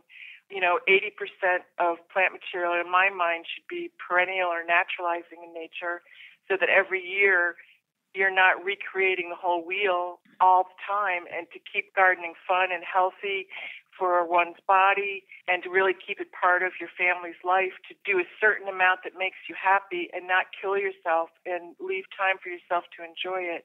And maybe do 20% with annuals, but to work toward that 80% perennial and naturalizers, so that you don't feel like a weekend warrior damaged drudge by the end of gardening. Yeah, which can happen. I can tell you from personal experience.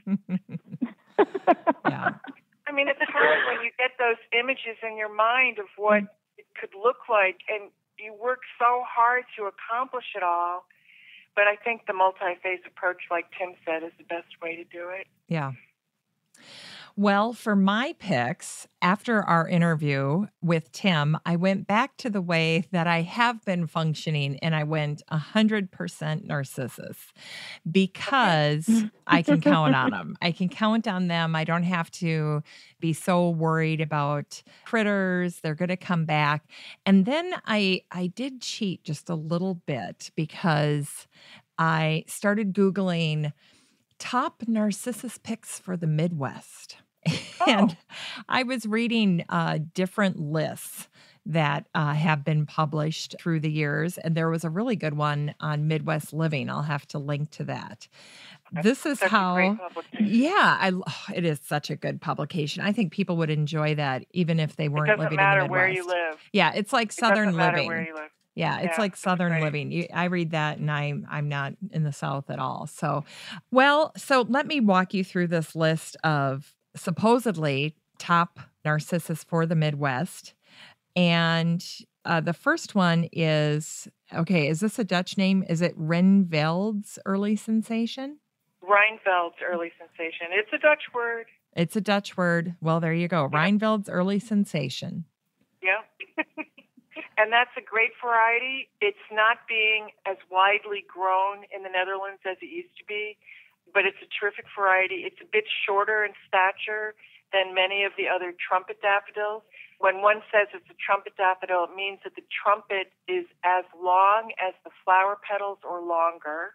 Oh. So it has a very prominent cup or crown in the form of a trumpet, and it has more starry-shaped flower petals. But again, it's a little bit, it's shorter than most of the other trumpets, but it's wonderful because it blooms a good 2 weeks earlier than the others as well. I love that you have criteria around trumpets. Yeah, they're not my criteria. It's the Royal Horticultural Society and the American Daffodil Society. They break narcissi into 13 divisions. And the first division is trumpet daffodils. And they define trumpet daffodils by saying that the trumpet-shaped cup has to be at least as long as the flower petals if you cup the flower, or longer. Wow. Okay, so we know one of the 13. Whew. Okay. Yep. One down, 12 to go. Dirty dozen to go. Do you want me to tell you the other 12? Oh my gosh. I would, but I think the show will end up being 5 hours long. Not that I couldn't handle that. I could go all night. I'm just thinking about everybody else here. Well, can I tell you one thing? Okay, go for it. Okay. Division 7 is jonquilla narcissi. So trumpet daffodils, as you saw from your research, were more prevalent in the Midwest and in the northern tier of the United States. So trumpet daffodils was shortened to daffodils. The people in the northern part of the United States were more apt to call narcissi daffodils, where in the South, jonquilla narcissi thrive better in more warmer climates.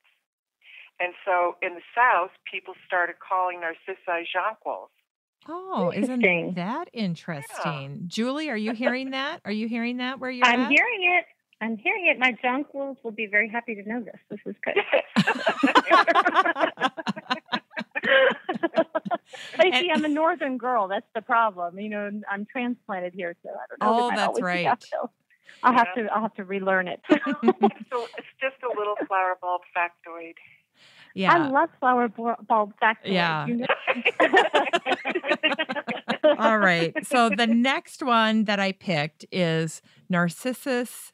Is it Thalia? And is that a Dutch name? Thalia. Is it a female Dutch name? No, I've never heard anyone by the name of Thalia. Okay. Maybe it's an English name. I don't know. I think it might be a girl's name. I'm not positive. Yeah, that was my immediate reaction. I thought it might be a girl's name. Yeah, I think so. Thalia is one of the most exquisite varieties. It's from the Triandrous class of narcissi. It's a later blooming variety. It blooms more late April, early May, in Connecticut anyway. And it's a multi-flowering variety, also known as the orchid narcissus.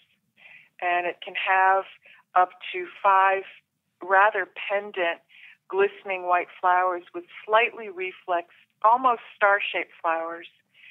But it's absolutely wonderful. It's borne on slender stems, and it's as perfect in boxwood parterres as it is in naturalized drifts in the garden or on the edge of woodlands. It's brilliant, and a single stem with multiple flowers is perfect in a little vase. It's one of the best all-time varieties, I think. Did you hear that, Frau Zinnie? She said it was exquisite. It's absolutely beautiful. I can't handle. There's too many pretty things. I know. Okay. Well, I already know what Julie's dreaming about tonight. Julie's going to wake up in the morning and she'll have been dreaming right at the moment where the box of bulbs has arrived. And just when she's about to open it, she's going to wake up and be like, what?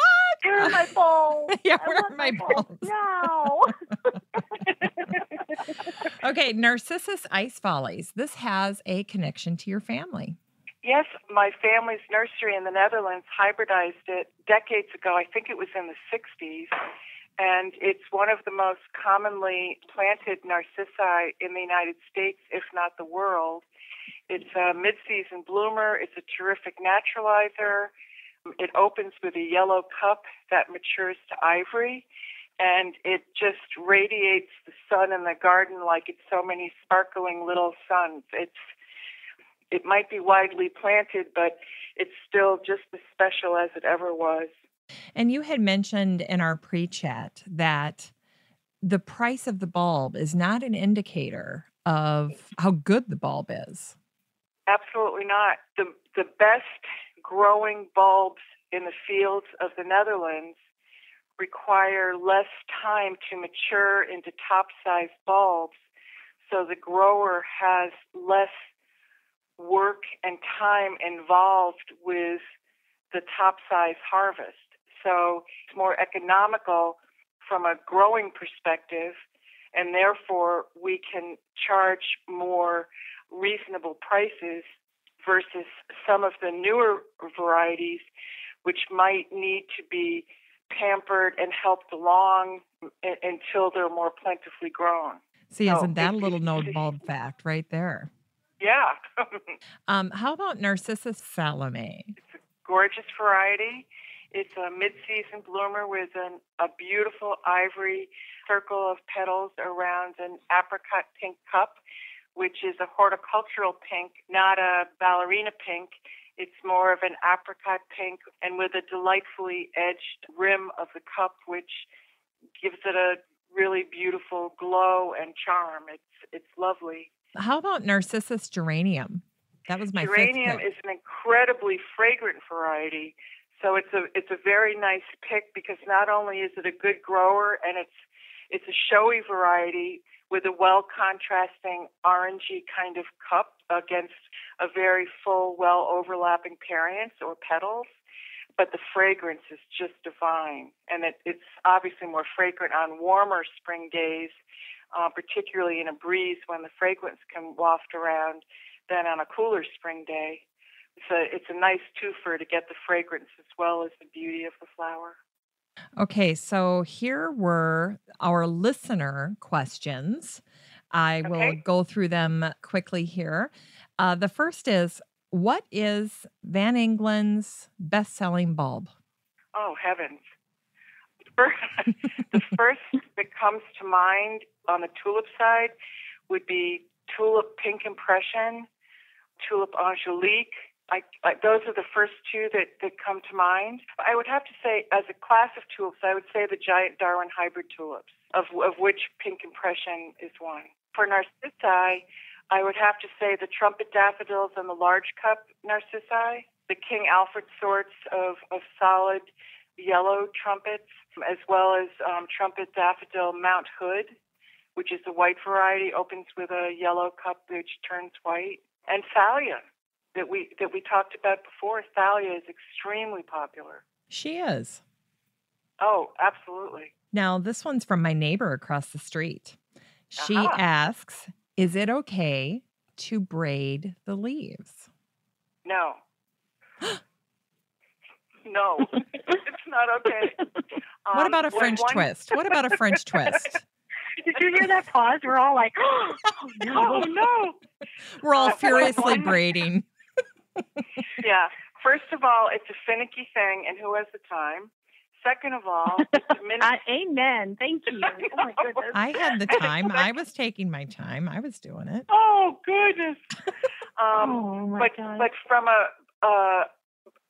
from a horticultural perspective, what you're doing is diminishing the surface area of the foliage, and you're diminishing photosynthesis and chlorophyll production so that you're hampering the bulb growth. Oh, of course we are. That makes complete sense. Yeah. But the answer's no. Okay, so much for hairstyling and flowers. This concludes this episode, and that's a great answer. No, I like that. You know, when you hear an answer like that, this is what slays me about gardening is when you hear an answer like that, you realize that gardening is so intuitive. And it's just all these little antics that we somehow stumble on, and then we just kind of lose our minds, don't we? Well, that is so true. My father always told me that flower bulbs perform the best the less human beings do to them. Just plant them. Don't put anything in the hole. Just plant them in nice garden soil. Give them some sun, and they'll do everything for you. The more human beings fuss with them and do little things, it just gets in the way of Mother Nature. As it is that's with something many I things. could get behind. Mm-hmm. Yeah, exactly. Less is more. I like it. Yeah, very less much. is more. Joanne, as the parent of 4 teenagers, I think that advice applies at times to the kids. So give them a little space. Yeah, absolutely. Yeah. I like to that's tell so them right funny. now, my favorite thing to tell them is I can teach you or God can teach you. Either way, you'll learn. Is that a nice way of saying we can do this the easy way or we can do this the hard way? That's the nice way of saying, you don't want to wear that winter coat that I bought you and we live in Minnesota? Okay. As I stomp You'll back into the learn. house. Yep, you'll learn. Get nice Don't and come cold. crying to me when you have frostbite. That's right. Hey, and speaking of that, the next question is from Mary, and she wrote, how late can I plant? I mean, can she be digging through 2 feet of snow? Clearly not, but how late can she push it to get those bulbs in the ground? In a nutshell, one should plant flower bulbs when the ground is about 55 degrees, which is usually after about 2 weeks of sweater weather when the nighttime temperatures have hovered in around 40 degrees. But you can plant tulips even if you get a period of warmth and thawing in January. But most other flower bulbs really should be planted in the fall before the ground has started to freeze. Okay, now here's a question from Bob, and he's asking, how many bulbs are coming over from Holland on ships right now?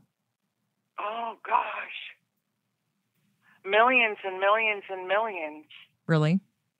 I can tell you, I can't go into exact numbers, but I can tell you that we import alone over 20 million bulbs. Holy cow. And Wow. that's Holy cow. And they're all going to Julie's house, aren't they? They're all coming to my house. I'm so happy. Planting party at Julie's. It's good. She's actually Yeah. changing the route of one of those ships. It's coming into the Charleston port. I feel it. It's so many millions. Oh my gosh. It's so many millions of flower bulbs. Millions. Wow. I've Wow. never even entertained that question in my own mind before. But I can tell you that we import over 20 million every year. And that's just your company. And that's just our companies. Yeah. Holy cow. It's a huge amount of flower bulbs. It's huge. Wow. Goodness.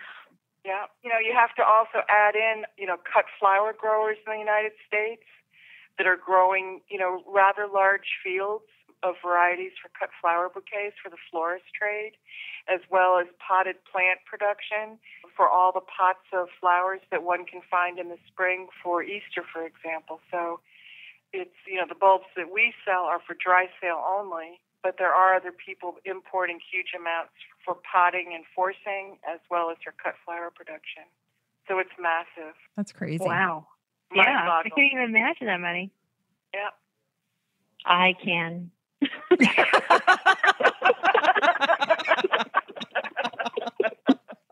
Oh my gosh. That was perfect. That was spot on. Oh. Oh my gosh. I'm getting slap happy thinking about bulbs. Yeah. Wow. What's your list up to now? Are you in the 40s yet? We carry about 800 varieties, so you have some room to grow. Yeah, she has I time. do. But if I only had the room to grow, that's the problem. I'm running out of room to grow. I live in the middle of a forest with deep shade. It's really a very tricky thing. Oh, it's okay. I'll make it work. It'll work. It's fine. Joanne, what did we miss? Is there any standouts in your mind that you're like, I'm really surprised these gals didn't pick this one? Well, there's some types of flower bulbs that are not as widely planted as others. Brodea is one.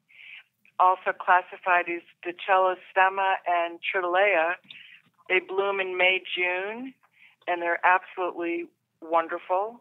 We've talked about deer-resistant bulbs. Some varieties of flower bulbs perform better in more filtered sunlight or shade. So that's an important consideration when you're looking around your garden and, deciding how much of your forest you want to plant. I want to plant it all. Plant it all. Then you can think about some other varieties like Erythronium pagoda, Aranthus hyemalis, Corydalus, Geranium tuberosum, Oxalis. There's all kinds of varieties of special little flower bulbs that can handle a little bit more filtered sunlight, not dense shade necessarily, but right. can handle. And I think what we talked about, wanting to plant your garden sequentially so that you have something blooming early spring, middle spring, late spring, and then going into the summer, of course, with all sorts of imperious lilies. Orient lilies are taking over the gardening world. They can grow 6 to 8 feet tall. They're more like small saplings than lilies. So, there are more varieties than tulips and narcissi, certainly. We've talked about crocus, muscari, fritillaria are incredible. I love them. Love them. And they come in all heights and forms. Fritillaria meleagris is, around 10, 12 inches tall and has little dainty pendant bell-shaped flowers. Fritillaria cranimperialis grows to about 3 feet tall, and they have incredible stems with pendant florets at the top with a tuft of wild foliage. Fritillaria persica, of course, is so dark plum-colored, almost black, and it's flowering racemes of flowers. Again, the bell-shaped nodding flowers. So they're all different types of unusual flower bulbs. Fritillaria in particular is very useful in areas with deer populations because deer don't like fritillaria either, nor do rodents, which is very nice for those of us with voles. Yes. So there are, it's a huge expanse of special little miscellaneous or minor bulbs that come in very handy. I would say more as accent plantings, let's say. We talked about allium that can get incredibly tall. They can grow 4 to 6 feet tall and provide natural garden architecture. Fritillaria can do the same, have the same effect in the garden. Yeah, so there's a huge diversity to experiment with, which is really fun, and it keeps gardening alive. There is. And, you mentioned when we started the show before we went live, you mentioned that your catalogs start shipping out to customers the first week in June. And that, now I'm not saying we know that anyone on this call falls into this category, but there are people that place their orders or get their reservations in right away, even though you're not able to ship until, later in August. So how does that process work? I mean, what are they reserving? What on earth could they be reserving? It's basically people who have very clear ideas of what they want to plant in the fall. Perhaps they've been sold out of special varieties that are not grown in large quantities. Maybe they've been disappointed by a sold out in the past.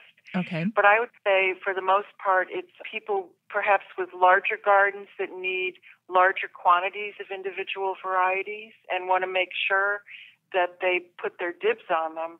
We don't charge credit cards until we prepare orders for shipment in the fall.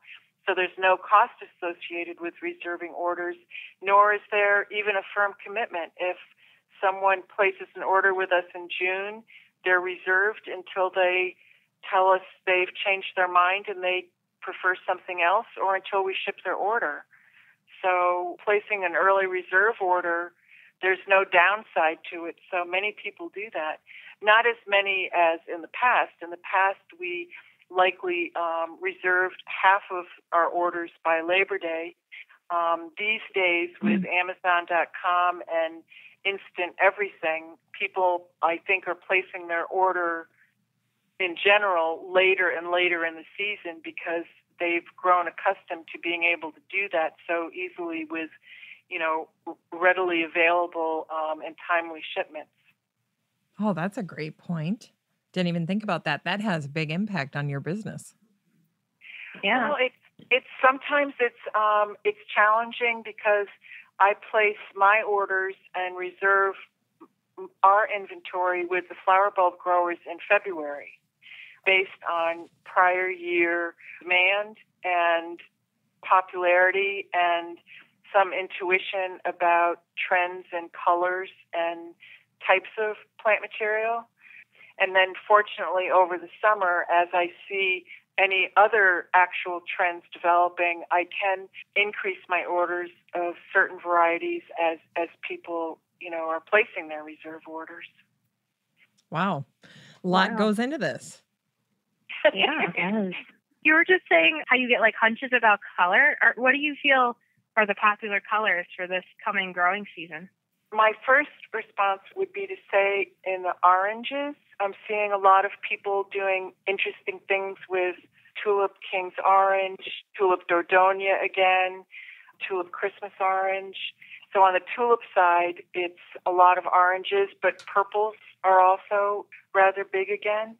That's what I would say for tulips anyway. That's cool. Interesting that you said that, Joanne, because I was talking to one of my horticultural clients that I write for, and she said the exact same thing about the oranges, that's really, she thinks that's going to be the thing next year for her product, too. It's really interesting. So that's what I'm getting from the sales that we've had so far. Yeah. Well, thanks for sharing. I was just curious. Now, Joanne, what are one or two pieces of advice that you have for gardeners who are ordering bulbs this year? I guess something we talked about earlier about keeping it manageable and focusing on 80% perennial plant material and 20% more annual varieties like tulips, which peter out. Yeah. Just to keep it manageable, to keep it fun, to think about how you can keep the gardens alive and growing and kind of changing as your family's tastes change. I think that's a really important element. And also the timing of when different types of flower bulbs are blooming so that you don't have one huge explosion of color and flowers and then the letdown of, now it's May and everything's loomed out. What am I going to do now? I think it's important to think about staggering the bloom times to keep the garden alive as long as possible before summer perennial plant material bursts into bloom, which is, depending on where one lives, not until late June or even into July. That's a great point. Now, if people want to order bulbs either from Van Engelen or John Scheepers, they just go to your website? Yep. We have two secure websites that are just chock full of information and photos. I am a totally addicted photographer and just feel so lucky in my life with what I do and the fact that I can go into the flower bulb fields every year and to the Kirchhoff and to, professional flower shows. I just feel so lucky and I take as many photos as I can to share my experience with like-minded souls so that they can, see what everything looks like and see what the process is and, get a feeling for it and, catch the bulb bug.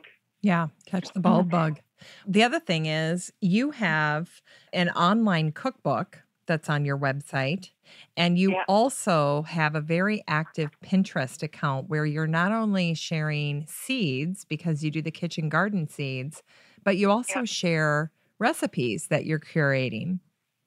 Yes, we started the Kitchen Garden Seeds Company around 2000, and we basically have been growing it incrementally every year with greater diversity of vegetable, herbs, and flowers in the hope of bringing the best varieties to American gardens and kitchens based on how well they grow in American gardens, but also on how wonderfully they are to cook with.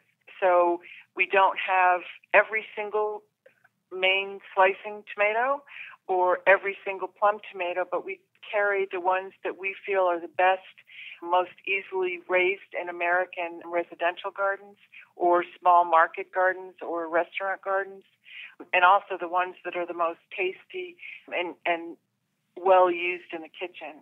I had to speak this morning to a group, and I was talking about one of your products from the kitchen garden, the Fraises de Bois, the little alpine strawberries. Yeah. They are tremendous. And I was telling them, you never get those in stores because they're so perishable. You can't even get them at the market. But they're so easy to grow from seed, and they just are wonderful because they're perennials, too. And the Fraises de Bois, they have the best flavor explosion when you pop one in your mouth that you can't experience from any of the larger commercially grown strawberries. It's also true with many types of tomatoes as well, and some and even some eggplant. That there's some varieties of vegetables that they must ripen on the vine, and therefore they can't be harvested and then have a ripening process during transport or during shelf display. So they have to really be grown in your own garden, harvested and used without transport. They're too fragile. They need to ripen on the vine, and it's a huge issue. You think I'm bulb obsessed? One year I grew 184 varieties of heirloom tomatoes. It's like all over the place. That's amazing. I've never heard of anyone doing that. Wow. Yeah, I'm that nuts, y'all. I tell you what. And what was your favorite? I love Jean Flamme. And, I have so much shade in our garden. And I find the yellows and the white tomatoes perform really well for me. I love Jean Flamme. I love Black Crim. I think that's delicious. I love Black Seaman. I think that is the coolest, weirdest looking tomato, and it's delicious. And, any of the purples and the blacks, I'm going to love those. I have to tell you, I don't like indigo rose. I just have not. It doesn't have the really flavor. It's absolutely gorgeous. It's beautiful. I mean, from an ornamental perspective, but I agree with you. I don't think it's as flavorful. The taste and the texture, I don't think. It's kind of mealy, I found. I thought it was a little mealy, So, So, I mean, it's all over the place. Tomatoes, bulbs. You have it all. I love your companies. Oh, thank you. Wow. Well, ladies, I think we owe a debt of gratitude to our fun evening with Joanne. So much. Yeah. So great.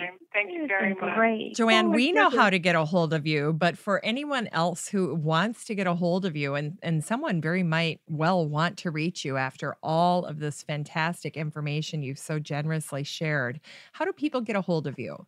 They can call me at the office. The phone number there is 860-567-0838.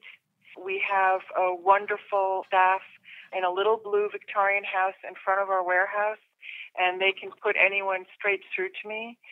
And they can also email me at customerservice@johnsheepers.com or customerservice@fanengelen.com. I love to talk gardening. I love to talk bulbs. I love to talk recipes from vegetables. It's who we are. We just love to share whatever information we have, and we love to hear from our clients about what's worked for them in their own gardens. If something hasn't worked, we want to know. If something's fabulous, we want to know. It's our passion. It's our business, but it's our lives too. It's our hobby. And you're on Facebook too. What's your account on Facebook, or how do people find you there? You can just do a search for us by company name, John Scheepers, or Van Engelen, or Kitchen Garden Seeds. Same thing for our websites. And again, our online cookbook on Kitchen Garden Seeds is some of the most fabulous recipes from amazing chefs across the United States that we've met, or who, have their own gardens that they share recipes with us, or recipes that I created or my father created. And some of our clients have shared their amazing recipes. And we try to keep things like simple and real. It's not like tricky or extra steps that aren't necessary. yeah, we love to hear from our clients all the time. Yeah. And you also said there's someone on staff that used to work at Fine Gardening Magazine that really helps you out with social media and some posts. Oh, Michelle is great. Michelle Gervais works with us. She started with us last fall, and she's, a member of the family now. We have so much fun creating e-newsletters together, whether it's all about, eggplant recipes next week, or all about what to do with a truckload of cucumbers this week. So we just have so much fun, and she loves taking photographs of food and of, the harvest as well. So she's just a great addition to our team, and we just have a terrific time together. Lance Frazon is our seed specialist, a graduate of Cornell University with, decades of experience in seed selection. He's wonderful. So we have the bulbs and seeds pretty well covered on our staff, and we just have a great time with it. We're very lucky. Well, speaking of lucky, you are going to be giving away 3 great gifts for some lucky listeners. The first is your kitchen garden seeds giveaway. You're going to give away a fall treasure chest of things that they can plant this fall and grow or make a tremendous salad, and that's why you call it the fall treasure chest. Then you have the naturalizing narcissus flower bulbs. Yeah. You're going to be giving away a package of that, as well as the woodland flower bulbs. Yes, woodland naturalizers. Woodland naturalizers. That's and we fantastic. look forward to shipping these 3 collections to your lucky listeners, and we'll ship them at the proper time for planting in their area. And they've got to be in the United States, right? Exactly. It has to be in the contiguous continental United States. Yeah, just for import-export reasons, right? Exactly. Yeah. Okay. Yep. Well, I have one last question for you, and I need the help of Jen and Julie with this as well. And my question is, how do you say cheers in Dutch? So if we were going to say cheers to you, how would we say that? Because we're going to do that. As our thank you to you. It would be Prost. Oh, just like the Germans. Yeah, probably is. Well, there you go. All right, girls. 1, 2, 3. Prost. Oh, thank you. Thank you, so Joanne. much. Oh, my gosh. We had so much fun. I had so much fun speaking with each of you. Really. It was a pleasure. Thank you all. Yep. Thank you, girls, Thank as well. you. So, yeah, we had a Thanks good for time. inviting me, Jen. All right. Bye, everyone. Bye-bye. Well, that's it for the show today. I want to thank so many people for making this show possible. First and foremost, Joanne Berg-Ohms of Van Engelen, John Scheepers, and Kitchen Garden Seeds. I could have listened to her talk about her family history in the Dutch bulb business for hours. So maybe we'll have to do a show just on that. I need to recognize Jen McGuinness of the blog Frau Zinnie, because it was Jen's idea to focus in on color blends and Van Engelen. And without that suggestion, I would have never reached out to Tim and Joanne, so that was perfect. I need to recognize Julie Thompson-Adolf. She made great selections, and also we could not have found a bigger bulb lover on the planet. So Julie Thompson-Adolf of the blog Garden Delights, go and check her blog out. You'll love what you find there. And if you love podcasts and you love history, you will love the History Chicks podcast with my guest, Susan Vollenweider of the History Chicks podcast. She produces that every single week with Beckett Graham, and she's also a columnist with the Kansas City Star. So go ahead and look her up. And I have to recognize Sally Ferguson, who helped pave the way and help me coordinate this show. It had so many moving parts. I just could have never gotten it all put together without Sally's help. I want to thank my team at Podfly Productions, David Myers, Ein Kadena, and David Gregerson. I could not get the show out without them. And just a reminder that I'll have all of the information that was shared on the show today in the show notes on my website at 6footmama.com. That's the number 6, FTMAMA.com. That's my website, and it's the home of the Still Growing podcast. So there's a tab there. You'll see this particular episode, and you'll be able to look at the show notes and find all of the resources that we mentioned. There's also a link to our Zazzle store where we're selling t-shirts that will be the Team Tulip and Team Daffodil t-shirts. If you're interested in purchasing those to commemorate this 2-part episode on our spring bulb party. And And if you want to have your own spring bulb party, I will have an attachment, a PDF that you can download with tips, ideas, and suggestions so that you can have as much fun as we did. And I'm going to be using it too for my own personal spring bulb party later this week with garden friends at my house.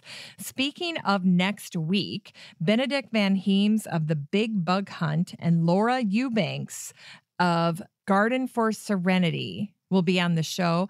Benedict will be talking to us about the citizen science project, the Big Bug Hunt that was started this year. And Laura Eubanks will be talking to us about how to plant a pumpkin, how to use succulents and create a beautiful pumpkin for fall. In the meantime, have fun ordering your bulbs from Van Engelen, John Scheepers, and Kitchen Garden Seeds, and color blends as well. Still Growing with Jennifer Ebling is a 6footmama.com production made in lovely Maple Grove, Minnesota. Still Growing is a weekly gardening podcast dedicated to helping you and your garden grow.